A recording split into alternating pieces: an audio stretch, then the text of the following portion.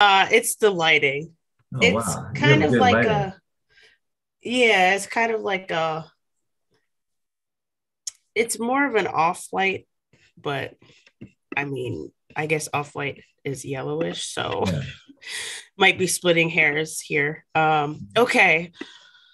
Welcome, welcome, everyone. Thank you so much for joining us today. I see you in the live chat. Thank you. I'm here with Tade Souaiaia, still practicing my That's good. fluency with his beautiful last name. Um, and he's a geneticist and also a fellow professor at SUNY downtown in Brooklyn, New York. Downstate. Downstate. Downstate. Thank you. And we are connected because of my work through Theory of Racelessness and because of his interest in genetics as it pertains to this idea of race. So today we're looking to have a conversation that ranges anywhere from talking about race as a social construction to race and education, race and genetics.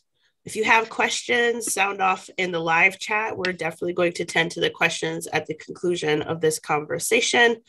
If this is your first time coming here, I'm Dr. Sheena Mason. I am the host of Free Your Mind, the creator and president of Theory of Racelessness, an educational consulting business where people go to free themselves from racism. Tade, are you ready? I'm Let's ready. talk. Awesome. Yeah. So I want to pass the mic to you and invite you to say anything you want listeners to know about yourself. Who are you? I'm a statistical geneticist at SUNY. I make YouTube videos about statistics and I dunk basketballs for a hobby. I grew up doing sports and I ran track and field, and so I still run track. And then that sort of combined with my like my interest in in genes and track. Obviously, that's a cultural like kind of sort of important point, right? So there's a lot of race talked about, and who runs fast and who jumps high. So I spend a lot of time talking about that just because I know both of those fields and people really care about that. And then I've trained a lot of people to jump higher and run faster. And I've just been exposed to like a lot of, as an athlete myself, and now a little bit more as a coach, I just keep seeing how much people believe in this. And yes, it's not that important to jump high. It's somewhat of a trivial endeavor, especially like dunking basketballs. Although, I mean, it's a job, people do it, but there's not a ton of you can't make a living doing it unless you're really good. But if people are so handicapped in their ability to do something so simple as jump high because of their conceptions about race, then like what does that say about like schoolwork or doing math, right? So I think it is actually a really important example, right? So it's safe to talk about, or more safe, but it kind of just shows that if you believe something, it can really hurt you or help you. And people sort of, when it comes to race, almost everything we believe is wrong. That's rather than say race doesn't exist, I think I'm more in favor of the idea that everything we do say about it isn't true. Thank you so much. I was giggling over the commentary about the significance of being able to jump high. Um, I want to know, like, what events did you do in track? I ran the 100, the 200, the 60. Nice. I, So I you're a didn't jump sprinter. in track. I started to jump when I actually tore my hamstring in track. And I couldn't run for a while. And then I started to jump. And I mean, I wasn't great at it initially. I obviously like running track helped, but I had to sort of train myself up and learn how to jump. And then I started to like dunk basketballs and I started to train people to dunk. So I did like dunk contests and all that kind of stuff. So it was fun. It sounds fun. That's why I'm interested. I ran track a long time ago, but did run track. I also did cross country, so I was forced to do the 3,000 meter, Oh, which Lord. was like horrendous. I absolutely despised it.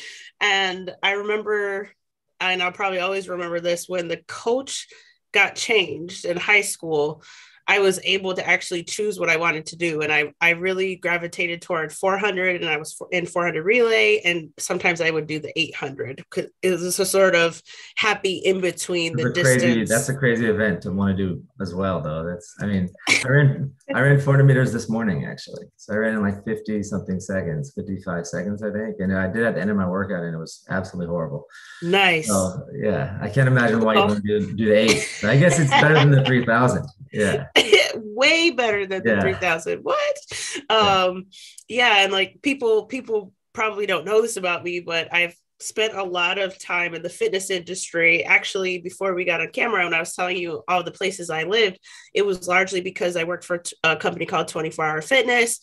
I was initially a service representative lead. I worked my way up to general manager, and I got recruited to all these different clubs around the country to do different roles and to essentially help the clubs that were struggling. And I ended my career in San Jose, California, with a team of just under 100 employees. And at that time, I was also doing natural figure competitions. So bodybuilding was a thing.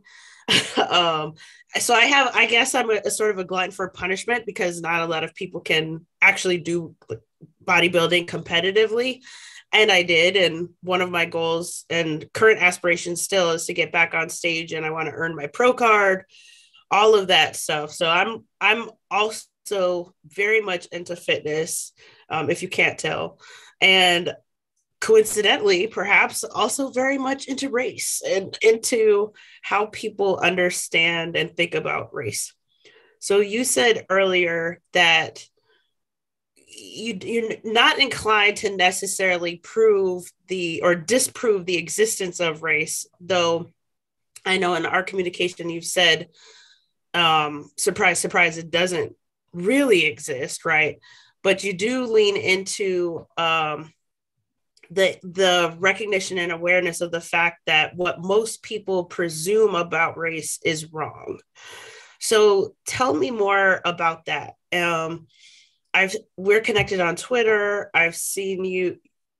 I've called on you a lot. I've taken advantage of the fact that you know all this stuff that I don't.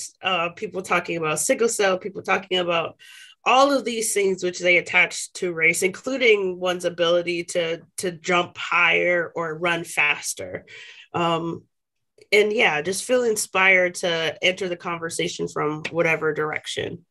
Yes, I mean, obviously it's complex. We're talking about that before, and you have to sort of talk about how you conceptualize race to talk about whether or not it has utility, right? So if you conceptualize it incredibly simple, if race is a demarcation between skin color, right? And everyone on the side on one side of the line is white and everyone on the other side is black. It doesn't matter where you're from, then okay, like that's race, and you have something, and it could be informative, right? If again, like I was making a joke, but if I said if I only had one bottle of sunscreen left, I'd give it to a redhead, right? So sure, right? Like it's going to tell you something about how dark you are, how much resistance to the sun you have, but I mean that's not going to give you any answers about like where your ancestors come from, right? So so you can have a phenotypic race, right? White and black based on some color of skin. Of course, we're going to get tan in the summer and maybe we're going to cross over sometimes, but fine, right?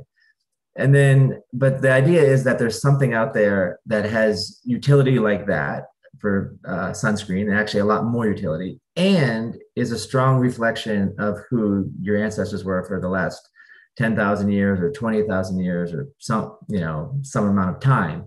And that I think is what's not true, right? So you can't have both. You can talk about your ancestry and you can talk about separating us by how we look, but trying to do both just doesn't work very well. And I think why it doesn't work is actually really interesting. And we didn't really know why it doesn't work. What's kind of cool about Oneonta and these guys is, to be fair, and the HBD group, they don't like these guys. And they have one fair point that these guys kind of guessed. They kind of guessed that subspeciation in humans doesn't exist. And they were kind of right, but they didn't really know. And I think it's in the last 10 years that we've really learned this, right? So I think it is something that it's fair to not assume it, but we've basically learned that ancient humans and like ancient DNA, whenever we find it, it always shocks us. right? It never matches really the modern people that come from that place. And so there's an example, there's a cave in Morocco. They find some bones from there, and they estimate they're 10 to 12,000 years old, right? So this is obviously a long time ago. This is before Christ, before Islam, before the Arabs got there, before all of that stuff. But like 40% of the DNA, its closest match, and of course it's pretty ancient DNA, so it's not going to match exactly. Its closest match is to a group of people, is to actually some other less ancient DNA that's like 3,000 years old, and it's in the Near East, right? So the Middle East. And then the other half of the DNA, its most similar match to any DNA we have now is to a group of people called the Hadza, and it's 500 people, hunter-gatherers in Tanzania, that until now we've thought that they were a 60,000-year-old genetic isolate, which means they have no common ancestors with anyone else in the world for about 60,000 years. But they were in Morocco, or there's some people that look like them in Morocco like 12,000 years ago, right? So you see that there's just these inexplicable findings that keep on happening, where there's just a lot we don't know about the past. And it's not surprising, right? We only know about it if some bones happen to get, preserved in a cave. But so I think that what we're seeing is that our ancestors traveled far more than we thought. And additionally, like one thing that I should add is to the way we talk about, like, if you're going to talk about race and like where you come from, you have to choose a time, right? And interestingly, no one chooses like now. No one chooses their grandparents, right? So no one says I'm American because my grandparents came from, from that, like my grandparents were born here, right? I mean, if you're Black, you're talking about your ancestry from like 300 years ago, right? You're ignoring the current, like the last 5, 6, 7 generations, and you're saying I'm Black because I'm from Africa and my ancestors were there at some point in time, right? So okay, you can find out where your ancestors were 1,000 years ago. And that's also sort of what we do. And it is weird that we sort of fix this point in time. And A, we're kind of sloppy about it. But B, it's also like, why is this point in time fixed? So for example, if you're French, we know that the French were Gauls, right? So we know that they were in Germany 2,000 years ago. But the French don't have any pride for being like from someplace, what is it, 800 miles northeast of France. They're French, right? Because to them, again, they say, okay, I'm French because my ancestors have been French, for a long time. And even before they were Gauls, they were probably in the Near East. And before that, they're probably in somewhere in like East Africa, because, of course, all humans do probably come from like somewhere in Africa. Like that's pretty much agreed upon.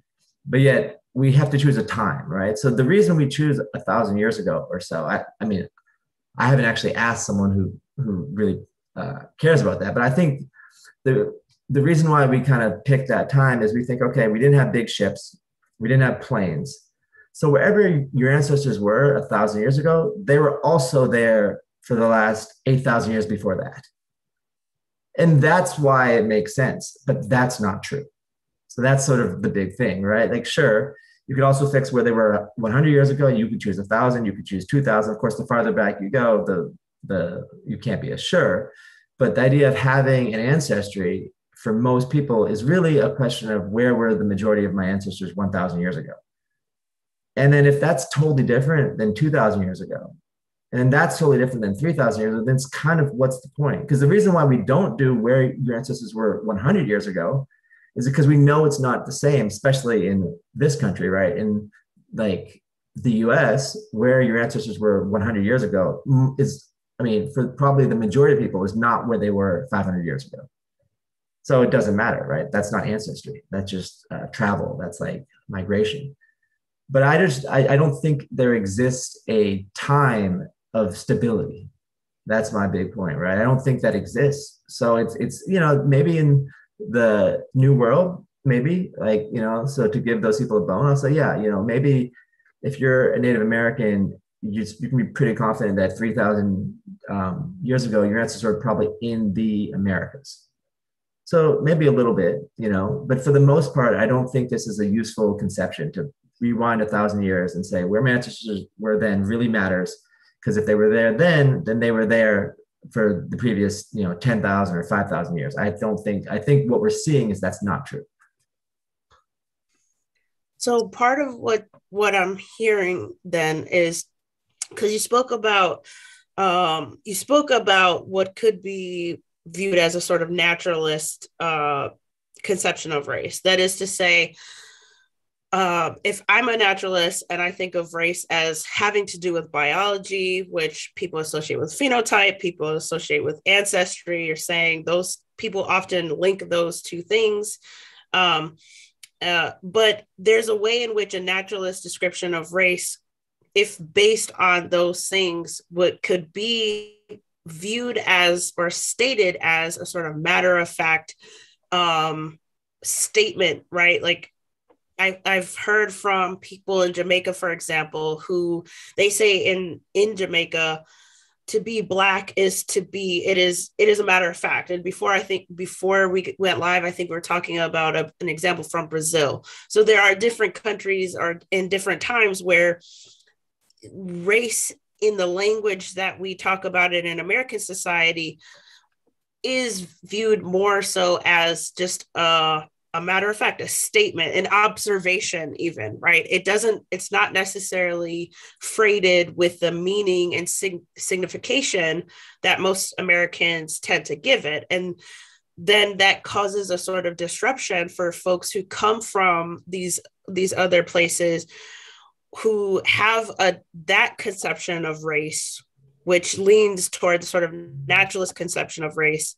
They come here and then they experience race in the American context, and it's something very different, and it can be jarring too, and it can cause some uneasiness, because all of a sudden now to be racialized as Black means not just how you look, right, or your ancestry. It means those things, and it means how you participate in culture. It means like all the things. Everything. It's like everything. Like everything under the sun. It's incredible, right? It's truly incredible. Like how we basically have just kind of added them all together. And I think it's because we can't have a naturalist conception, because to have a strong naturalist conception and to have it mean something. Like I said, okay, it can mean a few things. It can mean who should get the sunscreen if you're about to like run out. It can mean that, but to have it mean more than that, you kind of have to be racist, right? Because you have to say, in Brazil, you have to say, oh, I had twins and they're, two girls, and one is white and one is Black, and the white one's pretty and the Black one's not, right? So like, because otherwise it's like, why would I even say that? Because there's no difference really, right? So if it's just going to be, if I'm going to put you in a category because of the color of your skin, it has to be because I think that really matters, right? So to have a true, pure phenotypic, yes, you avoid the problems with like your like ancestry, but you're going to have to give up on race in some ways it's good, right? Because there's a nice off ramp. If we've been discriminated against people purely on the color of their skin, then when we stop doing that, race goes away, right? Because that no longer matters, right? But I think part of the reason why we've moved away from that here and we went into like where your parents came from is this big argument. Well, I'm not racist, but other people are, and people were in the past. So I'm making this guess about your past, right? About like your ancestors and your mom and your dad and like what they experienced. So I'm looking at you and seeing your parents, which is just insane, right? It's a lot to think about, right? It's too much for us to really have a like relationship with someone if we have to think about all that when we see them. Well, so in the American context, part of how ancestry and lineage come into the conversation is because in around the 1660s, that's when you get the sort of infamous calculations of Blackness, right? At what point does a person stop being Black? And then the motivating factor for those calculations was to determine at what point should a person not be enslaved anymore. Because if there's a magic figure, 20 generations down, now you're white, right? so in that way, it became more about the one drop rule, the metaphorical blood, but it was used for political, economic, social, cultural reasons. And in those days, it feels funny saying that, but in those days, um, there's a way in which phenotype wouldn't matter because your phenotype could completely disrupt one's current conception of race as pertaining to phenotype. Uh, because if your parentage or your ancestry was such that the one drop rule applied to you, and we can think of Walter White or Gene Toomer, we can think of countless who were direct descendants of enslaved folks. It doesn't matter if you look white, you're black. And it's pernicious because that same line of thinking then across decades turns from primarily ancestry based for the reasons I've described into now it's ancestry and it's how you look. So there's a little bit of a moving away from, okay, you can look like a Walter White and still be identified as black because of the one drop rule, because if you look white, then you have what people call white privilege, right? And so we're making all these presumptions, but also morally, we would identify the Walter Whites of the world as being immoral or unethical for not identifying and naming his blackness because we still believe in the one drop rule. Yeah. But definitely precedence is put upon, does one look to be of a particular race? And then also it's icing on the cake because the presumption is that if you look a certain way, then your ancestry is a certain way, as you're saying. So it's interesting to think about the manifestations and sort of genealogy of these concepts, as well as how it operates in different spaces across time. Them, right? That's the issue, is we've, in our current conception, our past conception was a little bit mixed, but now they're even more mixed, like they're just intertwined. And there's examples of the exact opposite, right? So in France, in like aristocratic, or in like in Senegal, right? When the French took Senegal, you can actually go there and they have these houses, and they would have the virgin slaves, and they would have sex with the French guys. And if they had a son, their son was white. He was a nobleman because he was French. If they had a daughter, then she's black.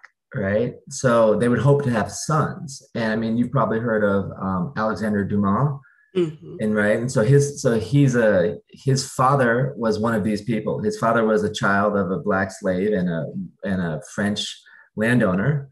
And the French do a little trick now where they do some revisionist history, right? And they say, wow, we had the first black general, because I mean he was a general in the army in, like, I don't know, 1840. I'm probably getting the date wrong, but really a long time ago, right? And they brag about this, and they say we had a black, general, and the USA didn't get their first one until Colin Powell, and that was in the 90s, right? So we're way ahead on race and diversity, but it's not true. He was just white because they conceptualized race through the father, and like a son of a white man was white.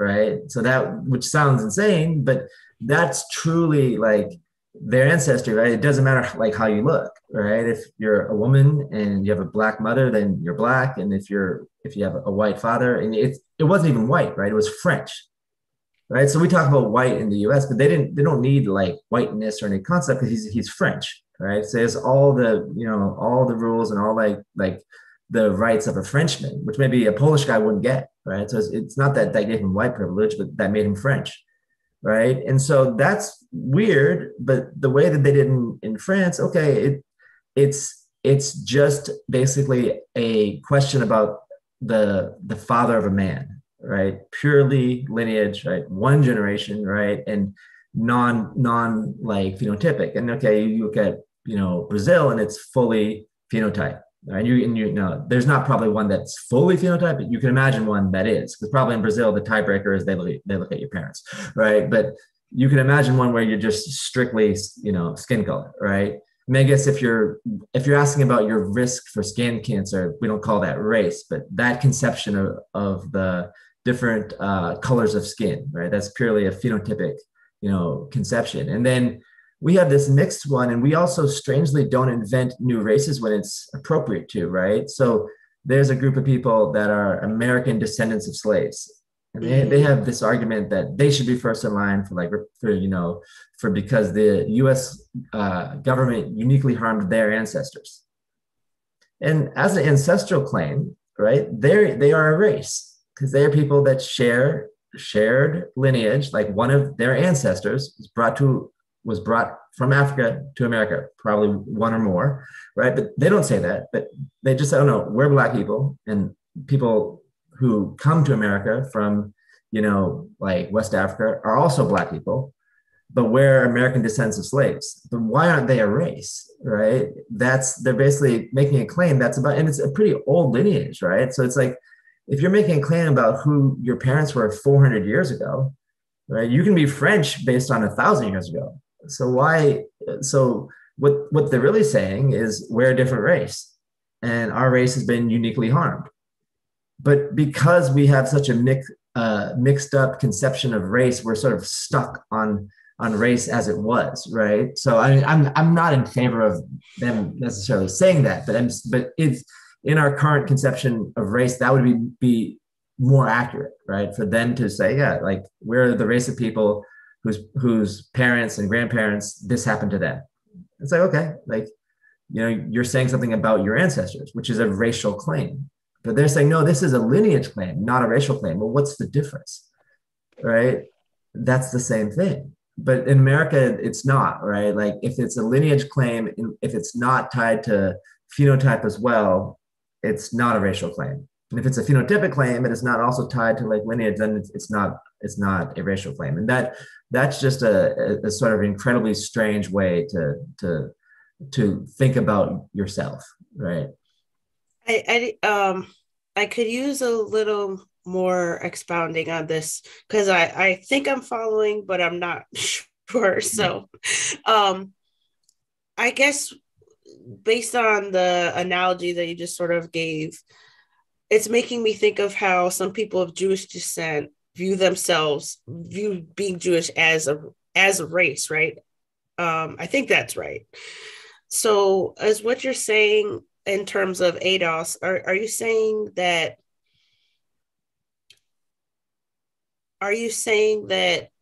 it's not racial, or it's not viewed as, they're not viewing themselves as a different so-called race primarily because they're still, although they're ADOS, they're still viewing themselves of the African race, which is like a whole bigger thing, which doesn't include or does, so that the being an American descendant of enslaved people doesn't apply to every person who's racialized as Black. So in some ways, by our own American logic, it would make sense for ADOS to sort of annex themselves from the category of the traditional categories of race and basically proclaim that they're a different race, if that makes sense. I'm saying their claim is as valid a racial claim as it is as any other claim is, right? They're claiming that like they're just as much a separate race as the French are a separate race from the Germans, right? The claim is, and I guess if you want to call French non-race, but I guess it's a claim about their ethnicity at the very least, right? So it's but it's not made like that. It's not received like that, right? Like their ethnicity is Black, their race is Black, but their parents and their grandparents and their grandparents were slaves in the U.S.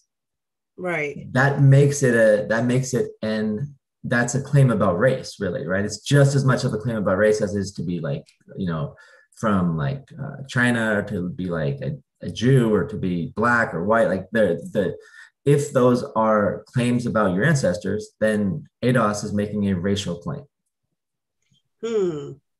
So this makes me want to talk more about race and how you define it, because something you said earlier, you used the word subspecies. And that's generally how I tend to think about race in a sort of scientific fashion, right? That the initial claim was that human beings were, they were subspecies of human beings, which I take to mean something to the effect of, there are Homo sapiens and then there are these other people who aren't quite Homo sapiens, so they're not quite human. And hear me when I say this, everyone, hear me when I say this. When I say that racism masquerades itself as race, this is part of what I'm pointing to, because the word race itself has meant other things and means other things even today. But the context for which I'm talking about race, I'm talking about it as it pertains to racism creating this meaning of race in the American context. And I think of the early iterations of what race was after a certain number of generations of being in usage. And I think about how you literally had people, well-intentioned and not so well-intentioned, making claims that there were subspecies of humans, which to me is essentially the same as saying there are humans and then there are not humans, which is how we then come to justify chattel slavery, right? Because you're literally saying that if you are Black, if you are Negroid, you are not human. You're a beast. You're an animal. You are an entity that can be owned, right, by these humans who are white. And that's how racism comes to be masquerading itself as race in our society in the very early days. And although you have abolitionists, very prominent ones like Frederick Douglass or Harriet Jacobs, who come along and then have to make the assertion of I'm Black and I'm human, right? Because they are literally not viewed as human in this context. There's a way in which we still find ourselves making such claims in 2021. Why? Because racism created race. That's how it's camouflaging itself. And so that we are still at a point centuries later of having to assert humanity into these various racialized groups. So when I think of race and the meaning of race, and when I talk about how it doesn't exist, not in nature and not as a social construction, part of one of my primary claims, in addition to identifying racism and race as the same thing, is this fact of there not being subspecies of humans currently living on this earth, at least that I'm aware of. And if there are, it's not in the groups that we think it is, right? Yeah. So is that the right way to look at? Yeah, no. And so, I mean, so that's exactly right. So I would say that species itself, right, is a really useful construct, but like everything in science, it's an arbitrary construct, right? Like I worked with like when I was in grad school, I worked on a project with 3 types of fruit flies. And I'm just going to call them A, B, and C because I actually forget the third one's name. So species A and B could have fertile offspring, and species B and C could have fertile offspring, but species A and C could not. I think they only had infertile males, or I forget the exact, I think maybe B had fertile females and infertile males, but it doesn't really matter. The point is that you have these relationship strips where A and B can have offspring that are fertile, and so can B and C, but C and A can't, right? So if A and B are the same species, right, and A and B and C are the same species, then A and C must be the same species, but they're not, right? But that's sort of a real edge case, right? That most of the time that doesn't occur. And that's sort of on the edge of subspecies, right? So it could have happened with humans, right? So, and I think that was probably what they thought, right? And it's like, what's crazy is, what we now think, yeah, we don't get it as wrong. Now we see a bunch of Black guys like that play basketball well, and we think, oh, that must be something, inherent. And what they thought, and because they behave different than the white guys who just shoot like 3-pointers, right? And we think, oh, that must be like that. That's just something to do with being Black or white. And I imagine thousands of like years ago, people went to like a different continent and they saw people that were completely different than them, and they thought that must be inherent, but they thought it to a much higher degree, right? So they thought that maybe they're like humans, they had no idea, but if from a scientific perspective, in the like if you sort of like update what they thought, what they would have thought would have been that humans have existed, we're an old species and we've existed for 5 million years. And these people have spent 4.9 million years all together in Africa. And we've spent 4.9 million years in Europe all together. And now we just came across them. Or maybe we came across them 200 years ago, but 200 years is nothing compared to 5 million. Right. And in that time, we can probably hardly even have offspring. Maybe we can kind of have them, and maybe, we'll have infertile sons and fertile females, which seems to happen a lot, in biology, but like we're sort of on the edge. Like, yeah, we're species. So like subspecies is really not very like useful in science, because for the most part, it's basically an edge case. It's like something that's almost a subspecies or something that's almost a different species, but whatever, we'll call them the same because they can sort of kind of breed. That's it, right? And so they were just off on that. They were just wrong, right? But it's, we could have had, subspecies if our history had been different and technology would have not gotten so fast and the new world was like never discovered, and humans had existed for another 500,000 years in like the old world and the new world completely, with like no contact.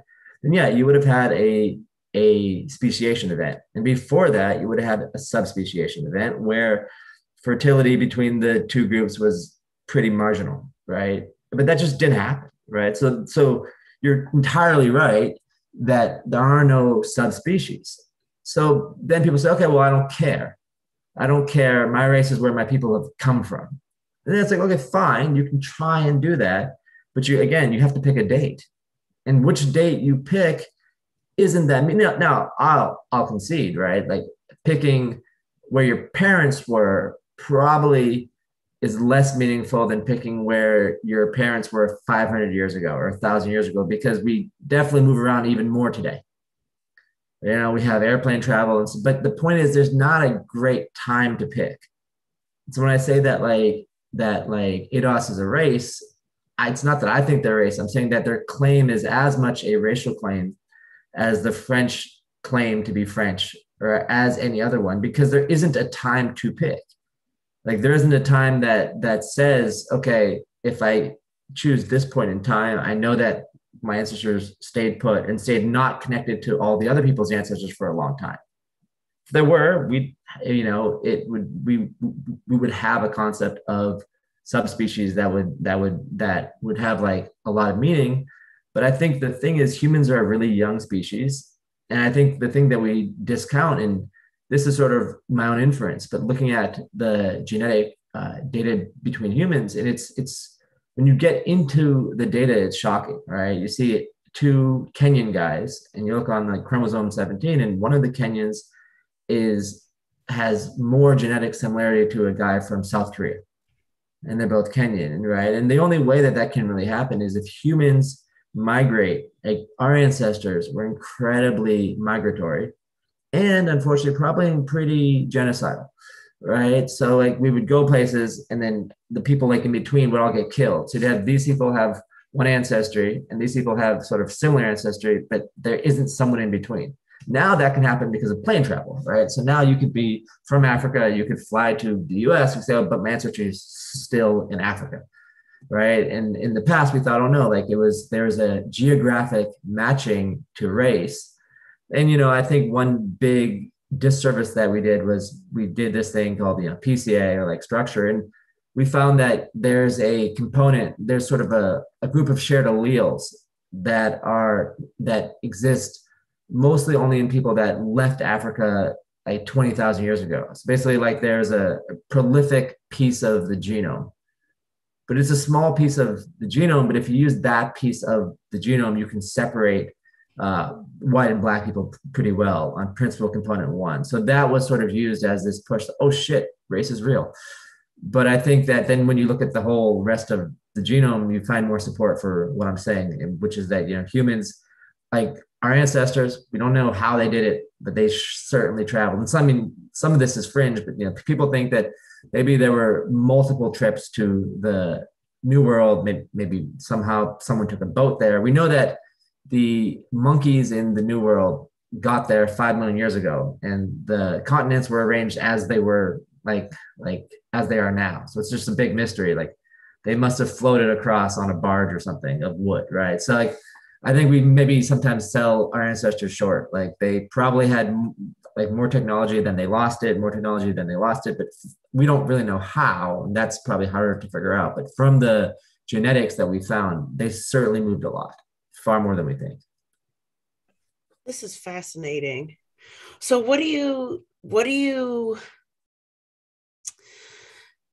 what's the explanation for some of the common misconceptions, some of which we've touched on a little bit, like, people look at athletic ability, or they look at intellectual ability, or they look at phenotype, right? And then they feel like, well, of course race exists, not just in this social constructed way that some people might say, but in a very real biological, it's in your DNA way.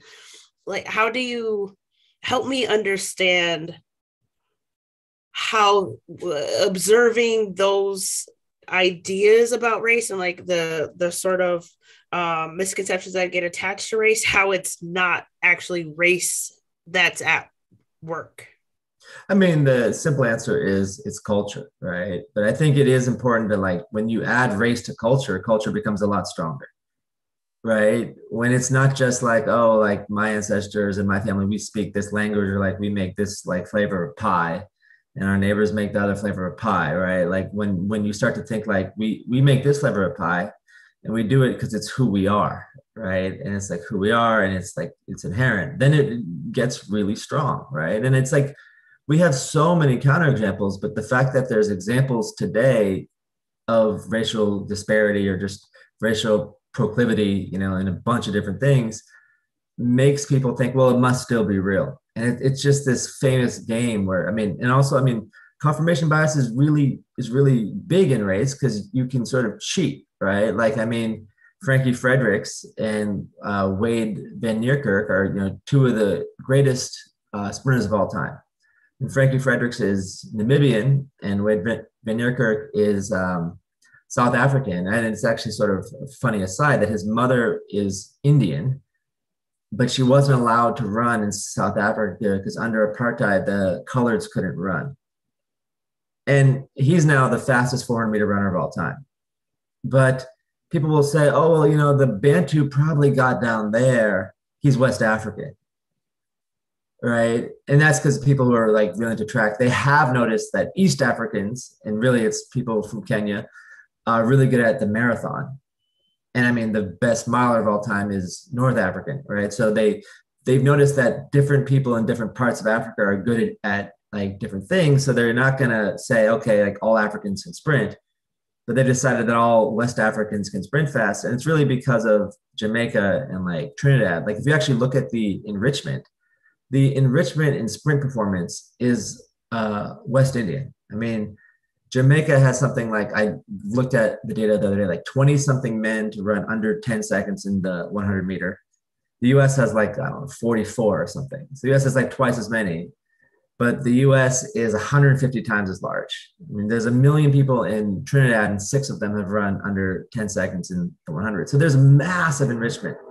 The people, and if you're going to go by like ancestry, our last world championship guy from Canada, Andre DeGrasse, his parents are from Trinidad. And so if you start to uncover like all these guys from the US, around half of them, their parents are, either their parents or they were born there. They're from somewhere in the West Indies. So the big enrichment is being West Indian. So if you were going to say like, okay, like, I can't believe this isn't a genetic advantage, you would harp on that. You would say there must be something in the water, which people do also say, right? But they're not taken seriously. But when you say, oh, it must be something to do with being West African, you're taken seriously because people take race seriously, right? It's just a construct that we take seriously, but it's not the big enrichment. Like I always tell people, in 2012, the Jamaicans swept the 200. And that's so incredible because there's 2 million people there. 2 million, right? There's 300 million people in the US. There's 40 million people here that are racialized as Black. There's 2 million in Jamaica, right? There's 140 million in Nigeria.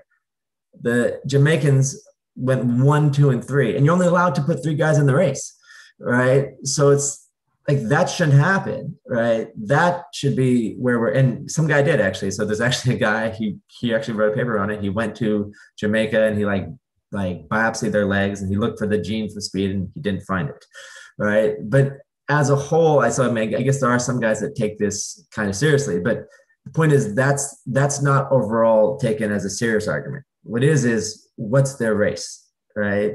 And that's strange. And like the one that I happened upon today was I was reading some claim about race, and it had to do with intellectual capability, and I looked at like outcomes and like age at first birth and all these things, right? And I said, white Americans are doing better than Black Americans on this, but also Asian Americans are doing the best and Native Americans are doing the worst. But from a racial perspective, right, those are the 2 most similar groups. It would be the Native Americans and the Asian Americans. So they're top and bottom of your list. So how can that be, right? If shared ancestry predicts your performance, then the 2 groups that share the most ancestry can't bookend the list, right? But of course, people just don't care about that, right? So there's enough counterexamples, and more important than the counterexamples is that we have so many examples of stronger enrichment. And the last thing I'll say is there are, to be fair, because I think I don't want to be an ideologue here, is to be fair is, yeah, there are differences among groups of people, right? And so, for example, the Mase are really tall. So are the Dinka, right? The Mbunti in Congo are really short, right? That's true. So yeah, they probably wouldn't have the same success in the NBA as the Mase, like that's true. And I'm not an expert on long distance running. So part of this comes from the fact that I'm ignorant, but I think I'm more convinced by arguments that Kenyan advantages in the marathon have a genetic component than I am convinced by arguments that they do in the sprints. And partially it's just because being a sprinter my whole life and seeing, when I was in college, a guy, Trendon Holiday, was beating everybody. The kid's 5'5". And I couldn't even, come close to him. And he was so quick, right? And it just seemed like, oh, I'm just too tall. I can't do this for it. And then like a year later, Usain Bolt came. And I was like, oh, okay, I should be taller, right? And so the body types in sprinting, the diversity in the amount of ways to do it, it's harder to imagine that there's sort of one group that has a monopoly on it, right? So when it comes to race, I would say the more complex the characteristic is, the less likely that your claim is going to be true, right? So something like height, sure. Something like maybe something like I would go so far as maybe something like cycling or long distance running, when it's just sort of, people had quick acclimation to living at a high altitude, that might give them an advantage. But I know running is looked at as very primal, but it's actually, I do have a bias here, but it's one of the more complex, most amazing things that you can do, right? Like to run is actually not simple at all. So when things get complex, you're not going to see a big advantage that one group has over a different group, because there's more than one way to achieve it. Right. So why would they have a dominance of all the genes for all the possible pathways for success along, like that metric, right? So when you talk about enrichment, is that the same as talking about culture? And in one video that you shared recently, I'm forgetting who the speaker was, but the sentiment was, the more you're good, you're better at what you do the most. It was something to that effect. So when you talk about enrichment, are you talking about a sort of nature versus nurture type of enrichment thing? Is just my way of saying like there's an enrichment in Jamaicans at when you look at sprint performances. There's too many, right? There shouldn't be that many because there's only 2 million people there and there's 300 million people here. So they should win, one out of every 150 competitions. If they win more than that, they're enriched. Oh, okay, got it. Yeah, and so the argument here, right, is of course enrichment never proves causality, right? But the bigger the enrichment is, the more we start to think it's causal, right? So there's an enrichment in fast sprint times between men and women. Men are enriched at the top, right? That doesn't prove that men run faster, right? So in genetics, especially, right, that's some evidence that they may, right? And then you have to do functional, work. So you find the genes, or you find the hormones, or you find the difference, and you can prove it in an animal model or human models. Like, so for example, you can take a testosterone like measurement, find, okay, men have more testosterone. Then you can give females testosterone. Then if they run faster, then now you have a causal claim, right? So enrichment is usually present if there's something causal, but by itself, it doesn't prove causation. So I don't know. I don't think Jamaicans have a genetic enrichment in speed, but you can't deny that they have an enrichment in performance, right? So, and there's tons of, there's a bunch of examples of this, across all kinds of things. But yeah, the more you do something, the better you get at it. Like, that's true. And Jamaicans sprint much more. And I think it's also underrated, right? But the more you believe something, the better you are at it. Oh, yes. That brings us sort of 360 back to how this conversation started. You were talking about how if one believes that they can't, jump as high because of their so-called race, or if one believes that they can't excel in math because of their so-called race, what you name it, whatever a person believes, that it does, of course, have an impact, for better or for worse, on their ability to do the thing that they believe they can, or if they believe they can't. So I want to talk about that a little bit, because I know we had on the table the idea of talking about Johnny Otis and his conception of race in a sort of what you think might be a healthier constructionist conception of race. And it strikes me that it's relevant to the discourse, or the idea that what a person believes is going to influence, maybe not determine, but will certainly influence how they move in the world, how they are in the world, right? And I think that because of the contemporary debate around the thing being called CRT and what's happening in education, you hear a lot of detractors of what's being called CRT saying things like, I don't want my racialized Black daughter to be taught that the ceiling is lower for her because she's female and because she's racialized as Black. I don't want that idea to be planted in my child's head. And so it strikes me that that's sort of, for me, the underlying current of why talking about all this and really drilling down is significant. So let's talk more about, we've spoken a bit about how we think race is conceived of, or how it has been conceived, how it's shape-shifted, how it is in the American context compared to other contexts.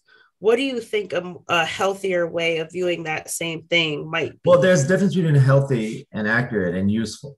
That's one thing I would say. So my issue with you, I guess we should say what's being called CRT, or the 1619 project, is a lot of people, they attack it and they say it's not true. They say it's like, honestly, when it comes to kids, who cares if it's true to some extent, right? Like, kids remember anything, I was exposed to sort of a different sort of set of educational ideas when I was young, and they weren't true. But what I don't like about I'm not an expert in this at all, but from the little I've read, what I don't see is that, whether it's true or not, I don't see it as useful. And I was sort of exposed to an Afrocentric conception, where we were told that the Egyptians were Black and they're from Africa, and Alexander the Great was from Africa, so he was black somehow. And a lot of that stuff wasn't true, but it was really about like, wow, that like pretty much everyone who's ever done anything good in the world is black. And it's like, okay, like I can see how like telling a kid that is like pretty dope. It's like shit, like, I can be whatever I want to be. And like there's all these people, and pretty much all the good stuff was done by black people. And what I see now when I see what's called CRT is it's more about talking about what the white people did. Like, right. And it's so I just don't see it as, I'm not an expert on like education, but just from the little I've seen, it doesn't seem as useful when it comes to like how it's going to like make those kids more successful. Because and maybe it's a masculine, feminine argument, but just from the kids I've taught, especially the younger kids, that's not going to inspire them, right? Like they kind of would rather hear something that's like inspirational about how great they are and about power, basically, right? And I don't think it's really that empowering to learn about just how bad slavery was, or just how into slavery the white people were. Whether it's true or not, it's not so important, really. And so I think race isn't a very useful idea, but if kids are going to be racialized, then they should be racialized to think that like that this makes them like really like the best, right? But yeah, but I still think in the long run, we should not have kids be racialized. Like that should be the goal. And if we're going to have it be something, it should be a cultural conception, because then it's not it's something that you can take and you can leave, and you can take parts of it, you can leave parts of it, you can join a different culture, and like you can learn a new language and be that if you want, right? So I think that's, if we're going to have racialized, if we're going to think race is culture, fine, but make sure it's really culture, right? And don't cheat on that, because that's the problem. You're going to cheat, and so if you could leave it as culture, then sure, it's like that's the like music you like, the stories you're told, the type of church that you go to, and that's probably the most real part that there is. But keep it something that's the positive parts of being from a group of people. Yeah, okay, yeah, I definitely see why you referenced Johnny Otis before, because for folks who might be unfamiliar, do a quick Google search, you will find a wealth of information on him. But my cursory search, what I discovered, I think he was of Greek heritage and racialized as white in the United States. And from a very early age, loved what's called Black culture, just loved it. And then he became this really prolific R&B artist, singer. And I was reading one piece on him before this conversation, and the person spoke about how when they first came in contact with one of Johnny's songs, the one of the first thoughts they had was, because they heard the song, they thought a particular thing had a particular image in their mind, but then they discovered that he's white, and he was like, that's the blackest sounding white guy I've ever heard. And then that prompted the author of this essay to examine the illogic of that kind of thinking and way of viewing oneself and other people. And so in part of the appreciation for the essay that I was reading, it was like Johnny he never questioned it. He didn't look at it as, I am not racially Black, so I can't participate in culture in this meaningful way. And from all accounts, it seems like the American audience received him with open arms in this genre that's typically associated with racialized Black people. I would say he went farther. I mean, he has a line and so I think it's a little different. He wasn't just a guy that fell in love with Black culture like online. I think he immigrated like when he was really young, or his parents moved, and I think he came in Oakland. So he was like in a Black neighborhood, and he loved like the music. So he got really into that as a kid. Like he married a Black lady. Like he just, And he has a line where he's like, I realized in like 1960s America, you can either be white or black, and I was just going to be black. Like, so he did sort of, he wasn't a white guy doing R&B. He was a black guy who, it was like, you had to really know the music to know that, oh, guess what? That guy's actually white, right? Like, Right. like most people probably thought he was just a black guy that looked white.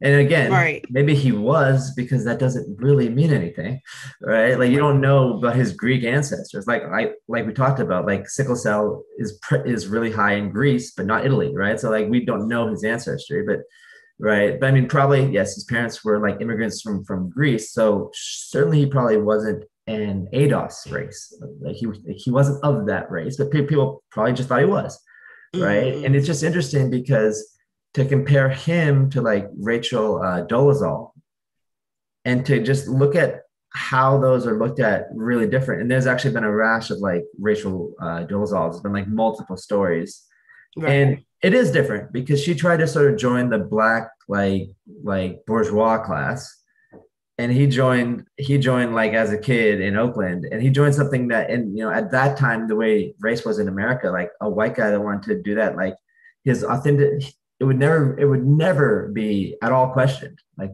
because why would you want to do that if it wasn't sincere? Like, why would you want to be black when you can be white? Like, you must be sincere. Whereas when she did it, it was a different time. I think it's interesting how we look at race today, how like now that's totally unacceptable.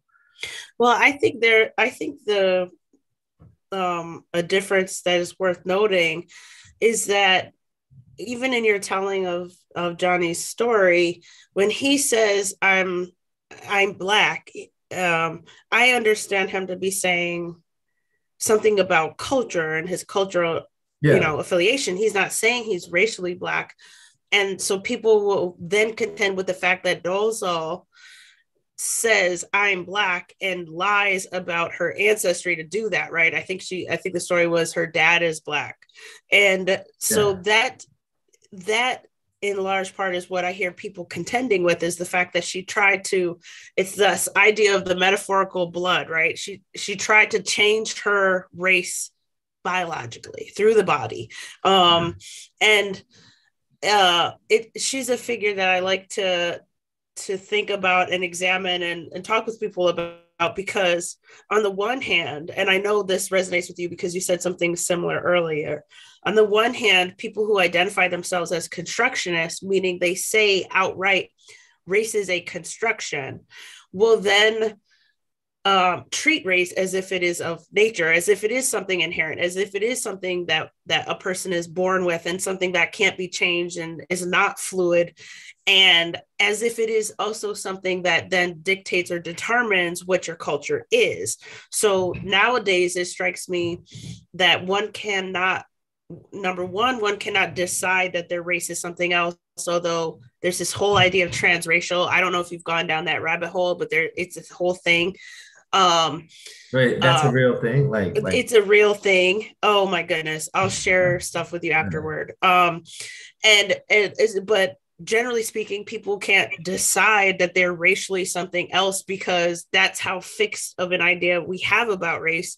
But then also there's a way in which even when we just talk about culture as it's attached to the idea of race, now we have all this talk about cultural appropriation. We have this sense of culture belonging to racial yeah, groups. exactly. So that shouldn't that make you sympathetic, because Johnny Otis didn't have to lie about his father, because the people he was with didn't require that, and because he was, a he was in like the like R&B scene in Oakland, and he was famous there, but he didn't have a someone from the New York Times writing this like scathing critique about how he's appropriating culture, right? You didn't have to think about that. Maybe if he was alive today, he'd be like, shit, I better invent a backstory, because otherwise someone's gonna get mad, But then I right? think about Elvis and the points of contention people had with him in terms of I think they would make claims of the claim was culture appropriation. I think about the countless racialized Black people who have consistently since forever, complete exaggeration, but since let's say post-emancipation, right, Yeah. have been accused of trying to be white or wanting to be white, not just racially, but also because that's conflated with culture. It's conflated with all the things culturally. And it's usually not intended as a compliment. It's usually intended as something else. Yeah. And so nowadays, the picture from the 1960s doesn't strike me as completely dissonant with the picture and the landscape of how it continues to operate nefariously today, such that more people than not are still wed to the conception of race as being both in our DNA and also about ancestry. And it's also meant to be conflated with what culture is and ethnicity. It's conflated with all the things. And this also makes me think of something you said earlier when you were talking about how people, generally speaking, they tend to go, kind of as far back as they can conceive to identify what their race is, as opposed to looking at, their parents or their grandparents are just like closer, right, in terms of generations. And it strikes me that part of my contention with constructionism and part of my sincere observation and assertion that constructionism doesn't get us to the end goal of eliminativism, which is, I think, something you and I shared based on what you said earlier, which is that you think that we should get to a place when children aren't racialized at all, right? I think the goal is to make it like astrology, though. That's not quite elimination, but I'm fine with that. That's a fine endpoint for me. Well, yeah, because so here's the thing, and this is the first time you and I are hashing this part out, right? Yeah. So there are 6 philosophies of race, and each of us holds 2 philosophies. One speaks to what we think race is, and one speaks to what we think should be done with race.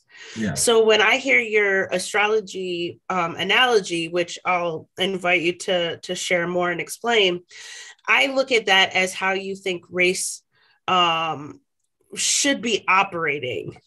But I look at it also that's as my how compromise. It's like there's always going to be something, like you say, I'm an eliminativist. Yes.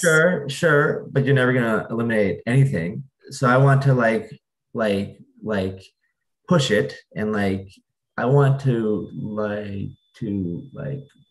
push race into that level of respect in the discourse, right? Like it will be like put over there, so that like if you were having a serious intellectual debate and you were like, yeah, but he's a Virgo, people would be like, okay, what the hell, right? If you're like, how can you say that to me as a Capricorn, right? It's like, okay, you can't say that, right? And so that's a state that if race exists there, it's eliminated enough, right? We have to decide what is elimination.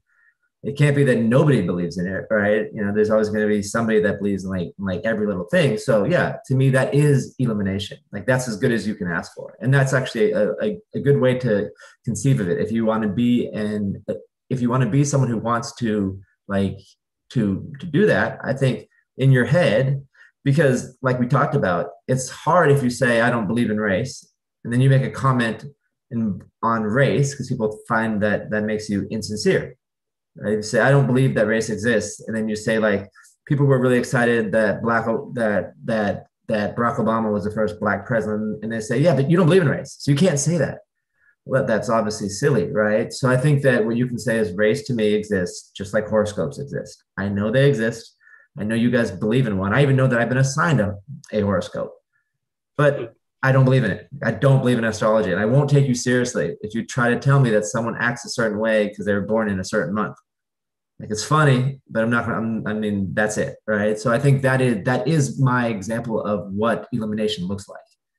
Yeah, but it's interesting to me because part of what you said there is like, if we think of it in terms of zodiac signs, so it's this sort of acknowledgement that, okay, the zodiac signs exist, but I don't attach any significance or overarching meaning to It's complete being a nonsense. Gemini. It's I'm a complete, Gemini, yeah, so you can imagine the yeah, insults that I receive as a Gemini.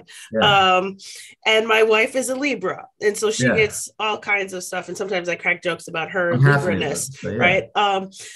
But this is where we differentiate, because whereas you kind of have this constructionist view of race, from what I'm hearing, and you are more or less satisfied with reconstructing the meaning of race as it operates now into the analogy of like a zodiac sign, right? Well, And it's more I I think know that I wouldn't that say makes that. I sense. want to like relegate the people who are interested in race to the same place that we put people who are really interested in their zodiac signs. No, yeah, I think That's what that I'm saying. Yeah. I think that makes sense, but this is a key differentiation for me. So I say that race doesn't exist, period.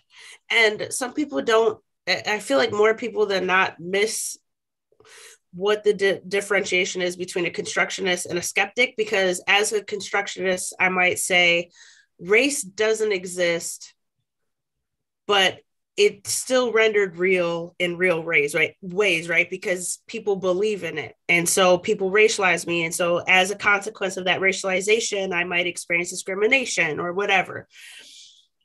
Where I sit is it's not in nature, so it doesn't exist biologically, and it doesn't exist as a social construction, because the thing that people point to and say that's race or that is racial, it's any of the other number of things that have come out through the course of this conversation. It's racism masquerading itself as race, or it's ethnicity, which I think includes the DNA and the biology and the ancestry, all the things, or it's cultural, which is part of ethnicity. It's all of the, it's basically everything except what it's being presumed to actually be, what it's being called. So in that way, for me, the race doesn't exist, racism does, because for me, it's the same exact thing.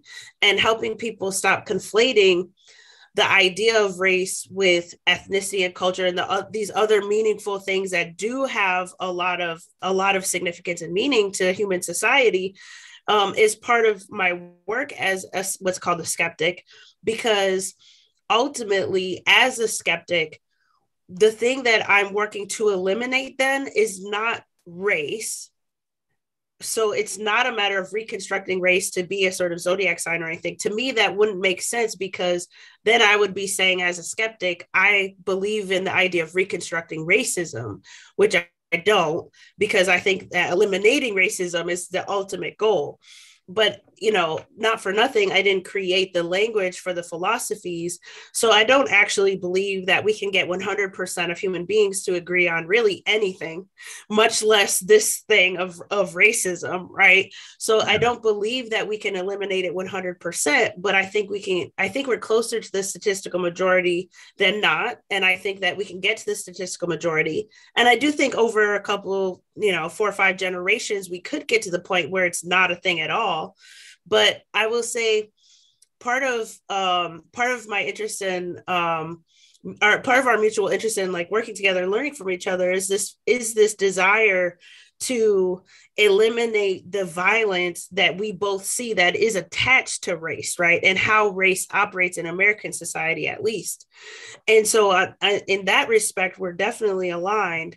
And it's just a matter of figuring out how do we get there. And one reason why I do this work and have these conversations is I think that the